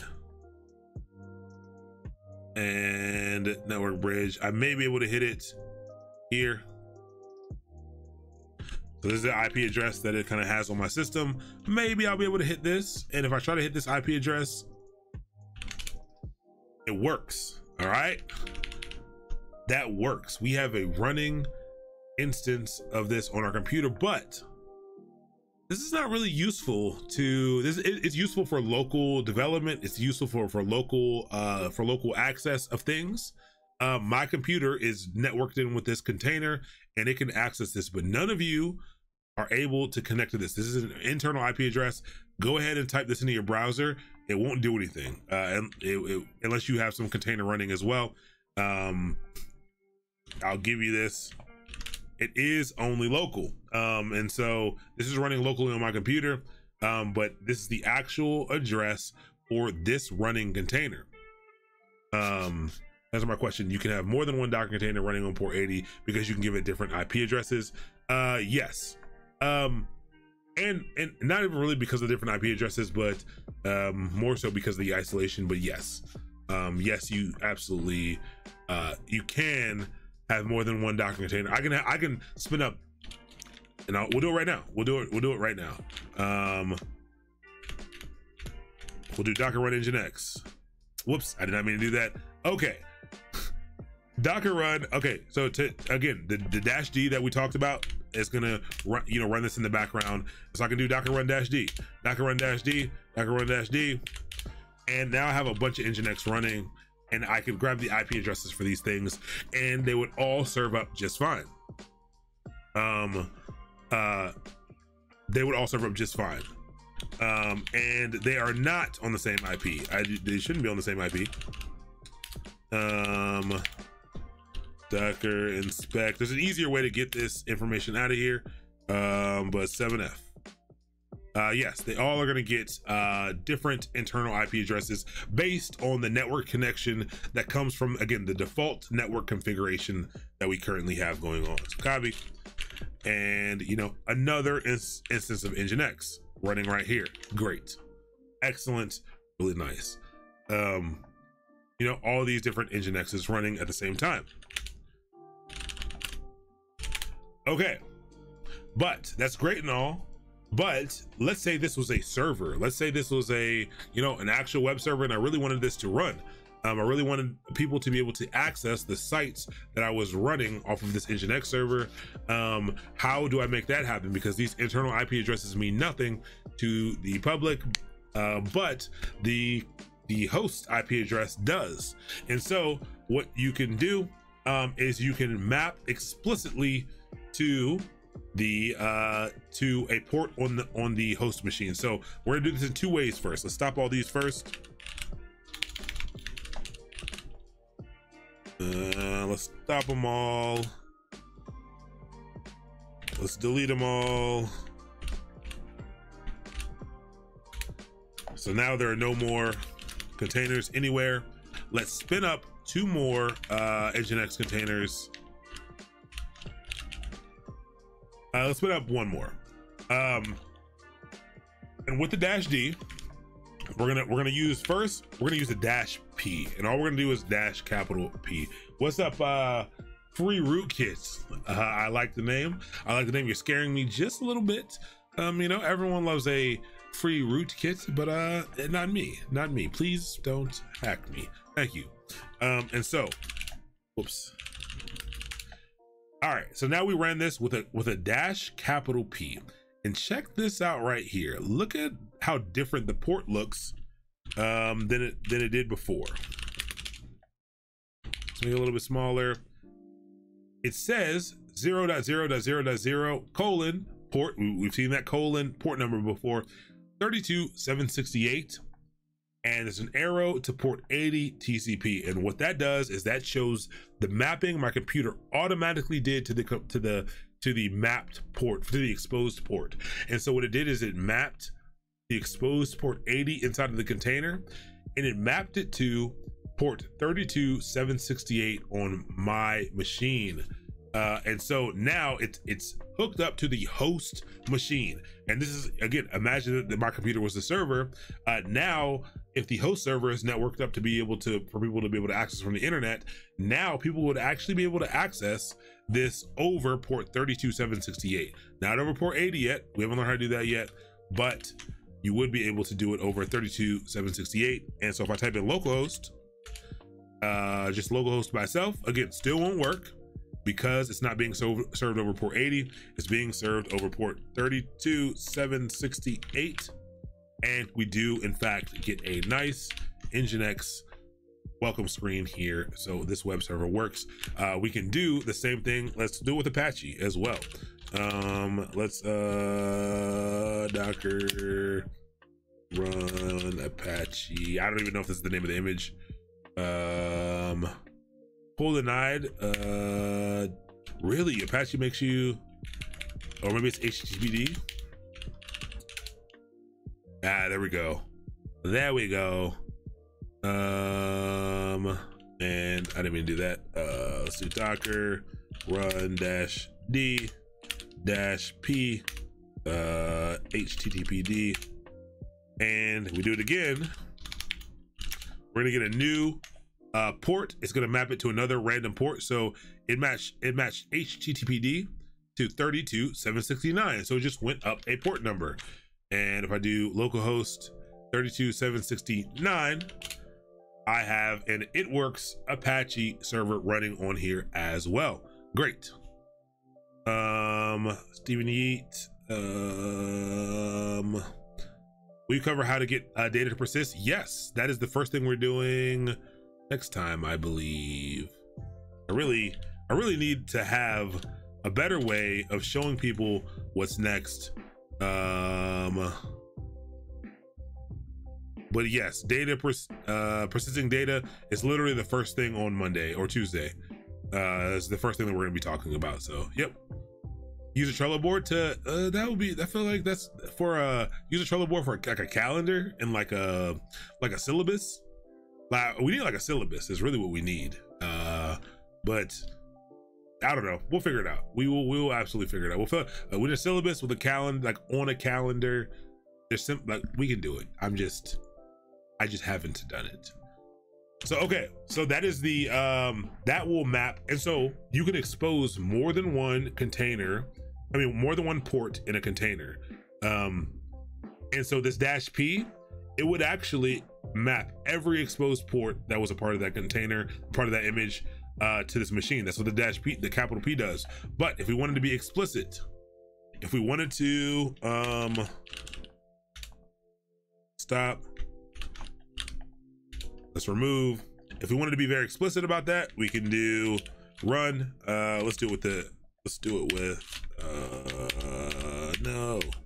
So with Nginx, do a lowercase p, and I say, hey, I want to actually map port 80 on the host machine to port 80 on the container. And this is the explicit matching that you can do. You can map it to whatever port you want that's open. And if I do this now if I just hit localhost, it does in fact work over the internet port that we know it should be working over. And so that is port mapping. That's how you map ports in between exposed ports to host ports. And again, things can work a little bit differently, like access and things can work a little bit differently when you are using a different networking methodology inside of Docker. There's a few different networking options for you, but this is, you know, a lot of people would just do this and use the default networking setup. Even if they have their own networks set up, they're using that kind of default, like, you know, bridge networking mode setup. So this works pretty well. It totally can show you a calendar if you assign due dates to items. Okay, well, there we go. That's actually sounds like a good idea, actually. Do you use any GUI for managing your images, containers, volumes, like Portainer? I do not. I'm not against it though at all. I don't. I learn. I mean, I've been a Linux user for a long time, so like I'm more comfortable on the command line than from a GUI. So like I never did that. There's a few others. Like I never seen Portainer. I think the one that was like going big for a while, I don't know if it's still an active project, was Kitematic. I don't know if it's still a thing. Oh, are they Mac only now? I think they used to be Windows as well, but Kitematic is one. What's Portainer? Yeah, I've never, this is kind of cool. I'd happily, if this works on Linux, I'll download it right now actually. But I don't know, I've never needed to use these things. And so it looks like this is for, you know, if you have your own, this isn't locally, is it? Is this local or is this managing? Oh, is this a registry?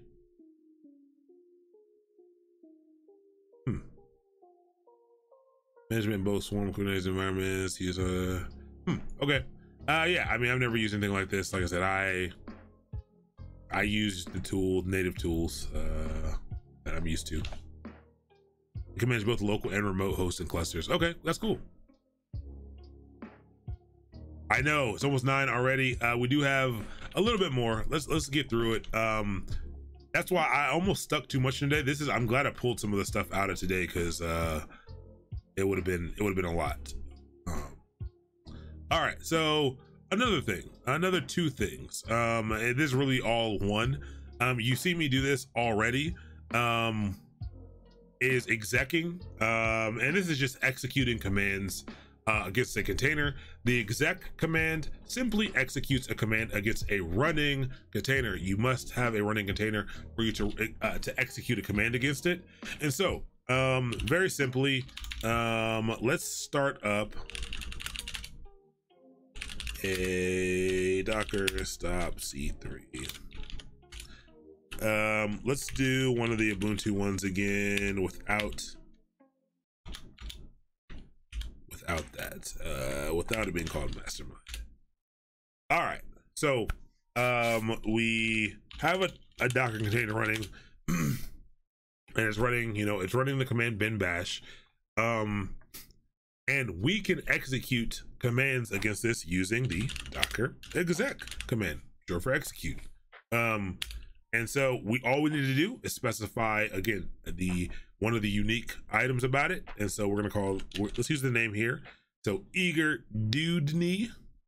And then you give it, after docker exec, the name of the container or the container ID, and then you give it the command that you want to execute, a simple Linux command, whatever Linux command you want to execute against it. So I could do something like ls/. I want to do an ls command on the / directory, and it goes ahead and it simply executes that command against it. So this was like me being inside of the container and running ls while I was in the / directory, and so you can see what's going on. I don't know if you can do things like top. Yeah, there's only weird things you can do because of the way certain containers are set up. But like I could do an ls dash la on proc, and I can see what's going on in here. So I'm executing a simple Linux command, or whatever, maybe it's a complex Linux command, but you're executing a command in that container. You're actually executing a command against that container.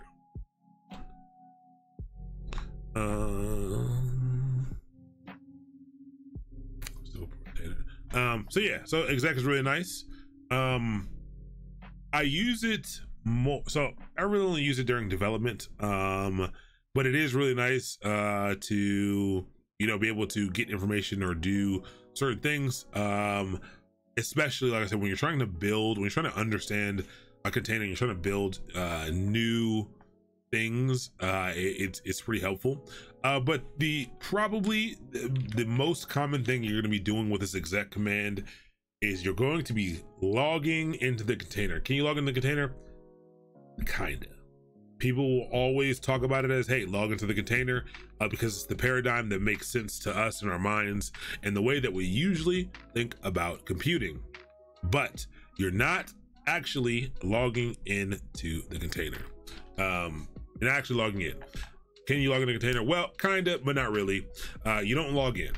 Rather, you use the exec command to execute a shell. We talked about shells last night in Waddle.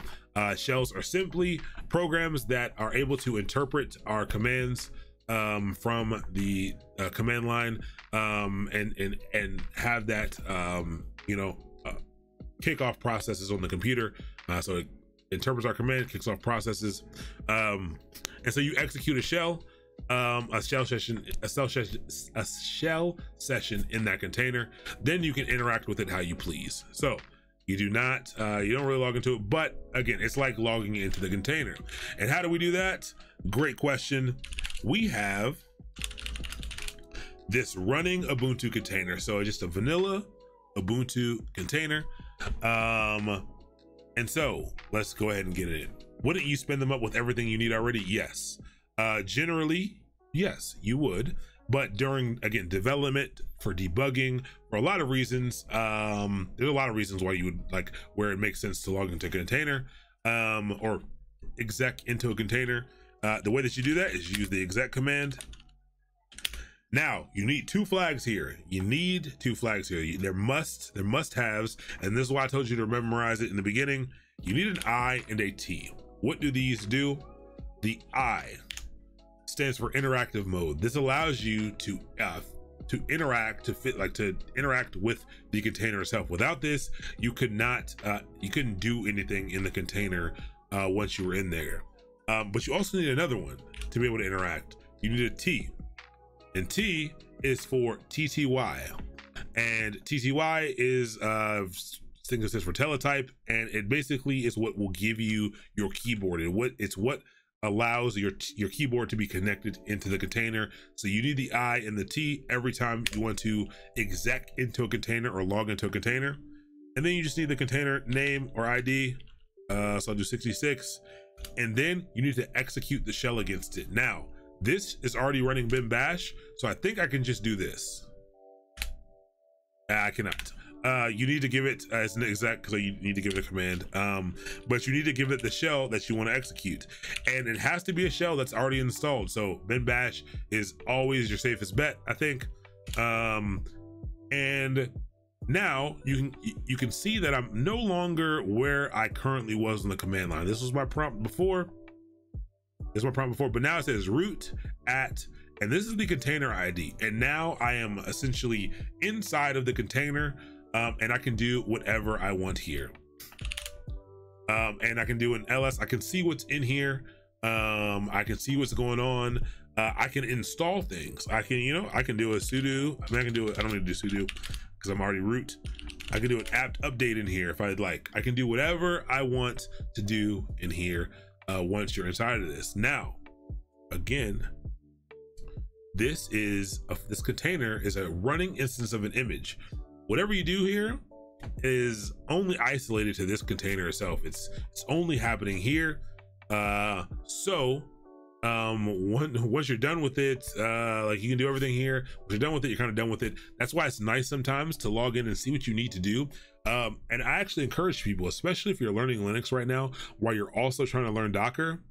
When we learn how to write Docker files, I encourage you to start up a container just like this.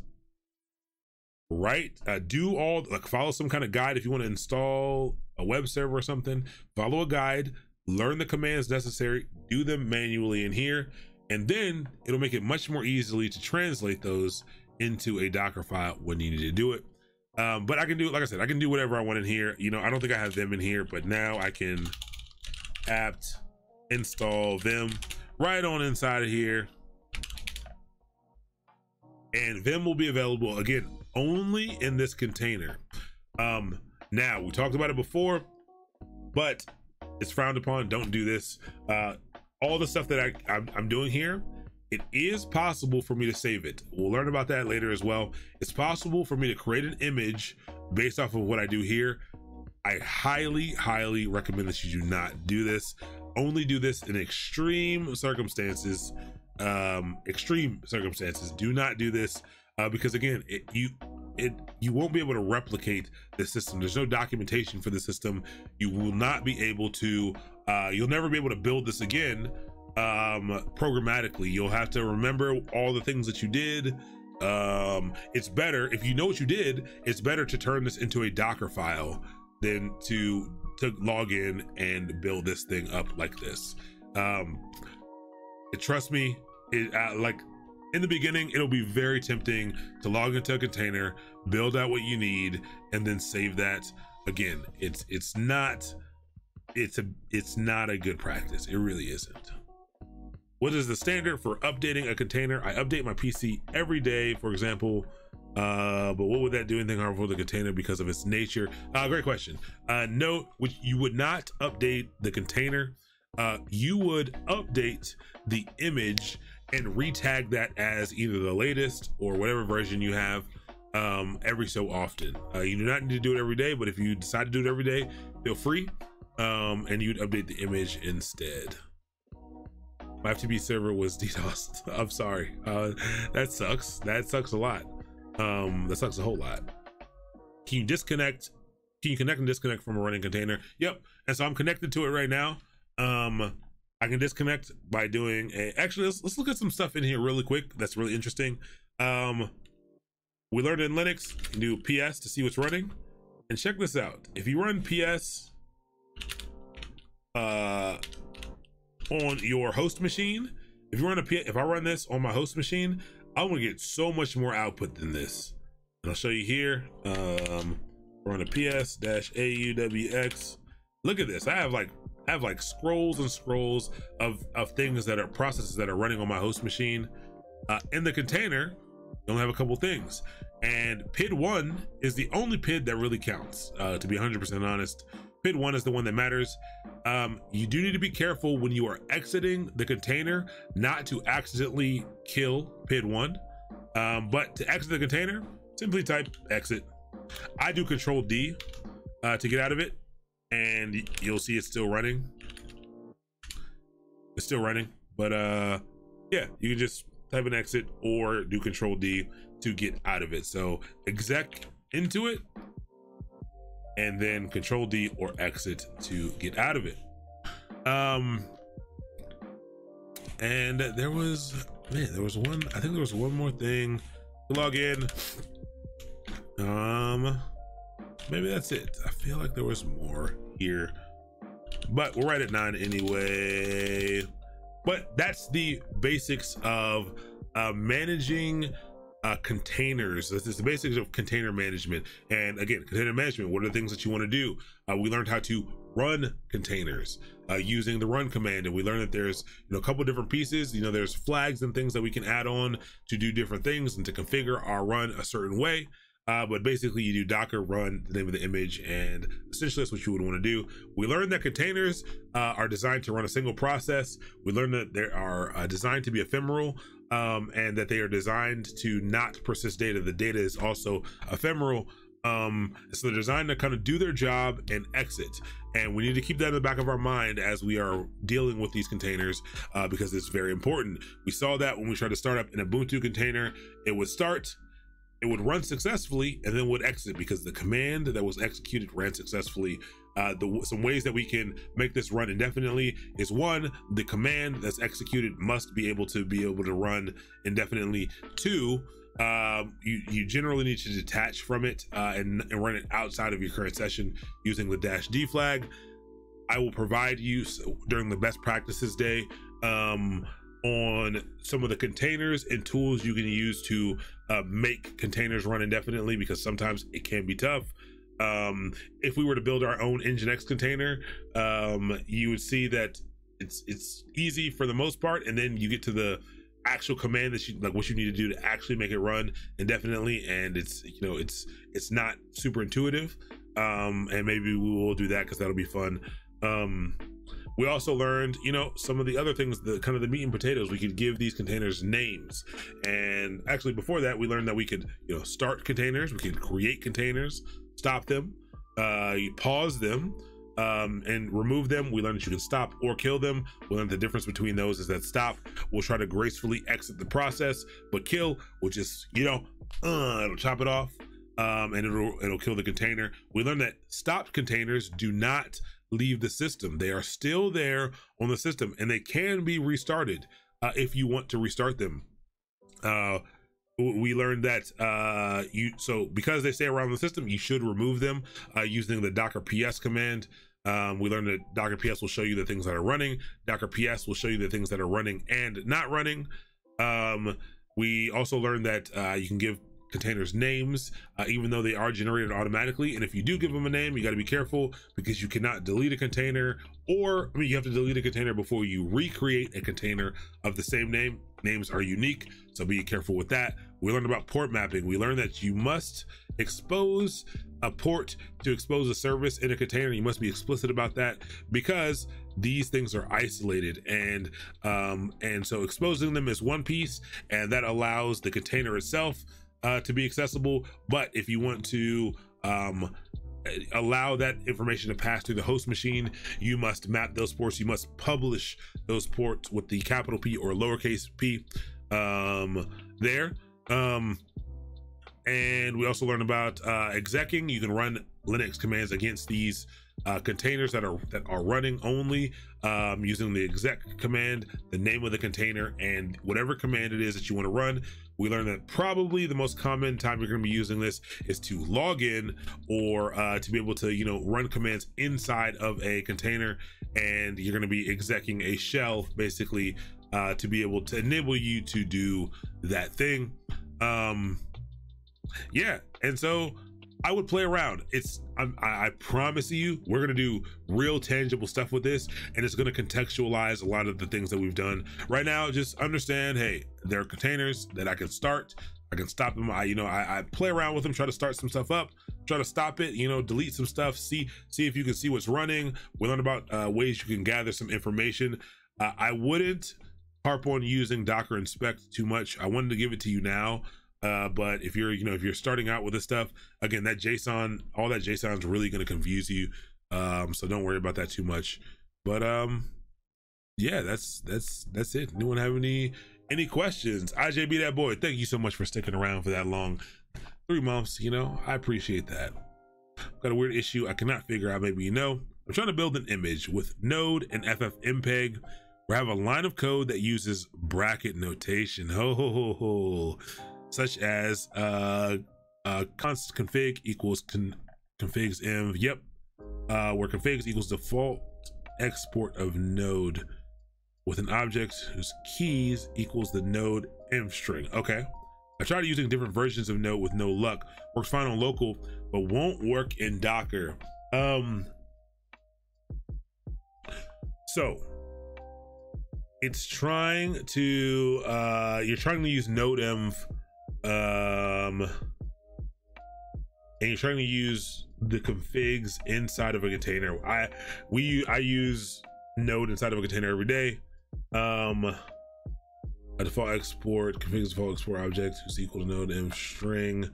So I would need to know a little more. Can you hop into our Slack, S8, or message me on like I would love to know, is it simply not picking up the value of that config item? Is that all that's happening?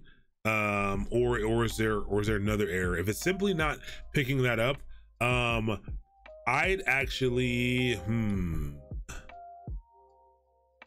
I need to see it, because it works fairly standard. I don't think there's anything special you need to do for configs there, but I'd be interested in that. I don't know offhand. I don't have anything offhand.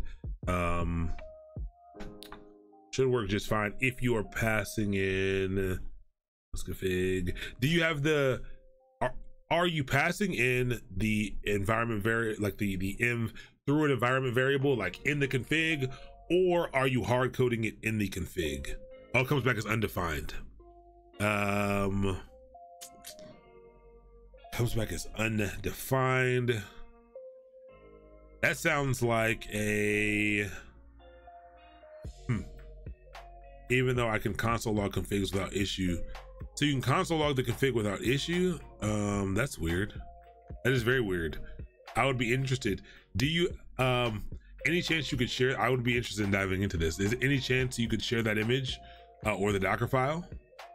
If so, I'd love to try to help. That sounds like a interesting problem.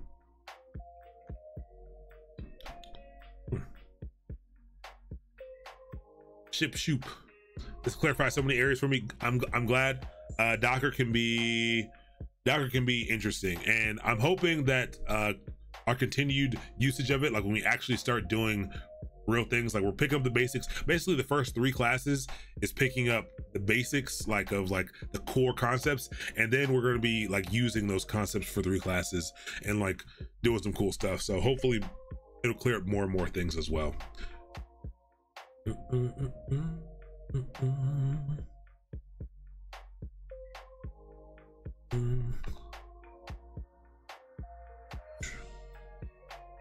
I have Minikube running and couldn't get to run Docker containers map to ports. It's running overrode everything. Yeah, that's fair. Minikube would make it Minikube's dope, but you know, that networking layer of Kubernetes is interesting. What's my stream schedule? My stream schedule is Monday through Thursday. For right now, for the next 2 weeks, so this is the end of this week, the next 2 weeks, it is Mondays and Wednesdays are something called Waddle, which is as a deep dive into Linux. It's a foundations course in Linux. And Tuesdays and Thursdays are contained, which is this deep dive into Docker. So that's my stream schedule. My stream schedule will probably stay Monday through Thursday no matter what, but we do a lot of other stuff. We run some boot camps, some DevOps stuff, cloud computing, software engineering as well, all learning. Soon we'll be adding in a day where we're building. We're gonna be building a couple open source projects, trying to map it out now. Container waddles like beer and wings. I love it. Perfect. I'll be here tomorrow. Cool. That's dope. I'd love to take a look at it. Coming across Kubernetes deep dive. Oh, Sin City. Kubernetes deep dive course is on the doc. Like, I've already started working on the Kubernetes one. The Kubernetes one, because Kubernetes is going to fit in a number of places. It's also going to fit in pipelines a little bit. But absolutely, there will be a Kubernetes extreme deep dive. It'll be way more in depth than this Docker course is going to be. The Kubernetes one will probably cover all this stuff as well. It'll probably start with Docker, but it'll probably do it in a shortened version. Probably the first 2 classes will be basically everything we're learning in these 6 classes. And before the year's over, a Kubernetes one will be out. Have you worked on the CI/CD with Docker containers and Kube? Not. Yes. I have. Not. Yes, I have. I don't know why. I don't, in my mind, because you wrote Kube, I automatically, because we were talking about Minikube before, I was like, I never done anything with Minikube, but like, yes, if Kubernetes and CI/CD, Docker containers, I know CI containers and CI pipeline are like, I'm good at those things. But yeah, Kubernetes is about to be wild because so I think one of the things is like, I'm for sure not an expert in Kubernetes, and I'm learning a lot now. But I think that's what's gonna make that course so fun. Is that I do a lot of container orchestration. I use Kubernetes for a lot. I use ECS for a lot. I use a number of container orchestration platforms for a lot of things. And I think that's going. I think I have a lot of use cases for it. And so I think that's going to be a really fun course. Yeah. Do you know what a hybrid cloud is? Yes, a hybrid cloud. Great question. So hybrid cloud, not to be confused with multi-cloud, and a hybrid cloud is, you know, if you were doing multi-cloud and you were actually using them in tandem, I would also consider it to be a hybrid cloud. But hybrid cloud simply means that you are using some services, you have some applications and systems that are on premises. So maybe, you know, maybe in my house, maybe I'm a big company, little company, and maybe I'm running some things from my house. Maybe I have some HR software, maybe I have some storage software, maybe I'm running, you know, some NASs, and maybe I'm running some applications in-house here with servers that are in my basement. But I supplement those with services and servers that are in the cloud. So part of my system is here on-prem, but I'm also utilizing Amazon or Google, and I have servers that I'm utilizing from them where I'm running services and I'm running things that interact with my services that are on-prem, and I'm using them both in tandem to get a really good experience.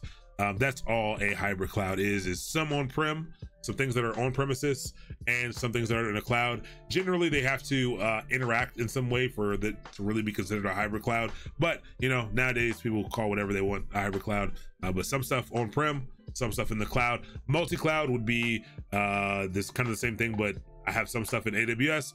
I also have some stuff in Microsoft Azure, and I use them in tandem to do some cool stuff. Or my failover is in another cloud or whatever. But hopefully that helps a little bit. Add your Docker to, you can just Jenkins plug in for Docker and add your Docker to source control management. Yeah, I don't like, I'm gonna still be, nope, I said I would stop saying I dislike Jenkins. I would just say that Jenkins is not my favorite. That's all. So you don't need any plugins if you use Circle or Travis or other things. You don't need any plugins. But yeah, we're gonna do one of these. There's a little preview. The next excursion that's coming up is there's gonna be, when these 2 are done, there's gonna be a Git one. There's gonna be one for Git, and that one's almost all practical because you can learn Git commands pretty quickly. That one's almost all exercises. We're gonna be working together. People are gonna be hopping into the same code base. One for Git. And I'm still choosing between the other technology, and we're probably going to run one more round of excursions before I'm full-time and I can get back into the next set of journeys. But yeah, that information will come, but Git for sure will be next, and probably Terraform is probably going to be the one that I do with Git, to be 100. Yep, but you call it frequency hop, you called it the perfect time, right before you put that out there. Terraform is probably the one that's going to go. There were, for a number of reasons, I was going to hold off one more session for Terraform. Yeah, we'll see how much time I have. Terraform is the front runner for what's going to happen next. But there are a lot of options or what will happen next. And also I have some ideas for other series as well. Again, I really want to get around to us building real things, and I want a way for people to follow along. I really want to scale people's ability to be able to get genuine experience. I want to work on real like, I don't want to just be here. I want to set up a paradigm to where companies can understand and say, hey, I see that process that you did. I understand the way that people are contributing and going through this process. Even if you're not writing the exact code, I think there's a paradigm and process you can set up to where people can, where you can come in and we can work through real projects as if you would do it in the workplace, and that experience be very meaningful. And so the process around that is a little more important than the actual execution. So I'm trying to work it out. I'm really trying to work it out, but getting Terraform is almost 100% what it'll be.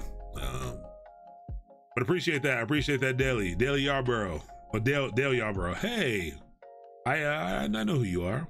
I think I know who you are. Also, I appreciate that. Absolutely. But that's it. Thanks everybody for tuning in. Thanks everyone. I have swag on the way. I do. I have some t-shirts. Well, the t-shirts aren't ordered yet. They were being designed. But I have stickers. I do have stickers on the way. I ordered stickers a couple days ago. I finally remembered to order stickers. There will be some other things.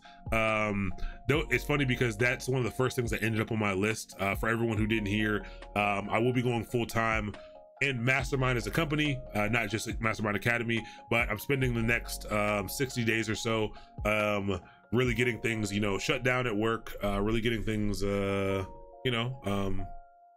taking care of the things I need to do, also preparing myself for that time. So there's a lot going to be happening in that time.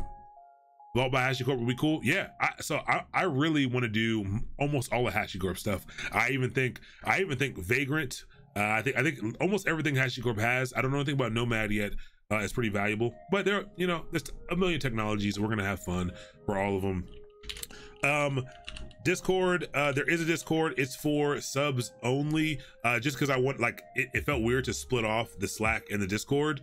I don't know. I may just put out a poll for you all to see what you like better, and we may just make one of them completely open. If people seem to like Discord a whole lot, I like Discord too. And it gives people a place to like talk. And it's cheaper to get it's so much cheaper if I want to get like something that keeps version histories and stuff, like more messages.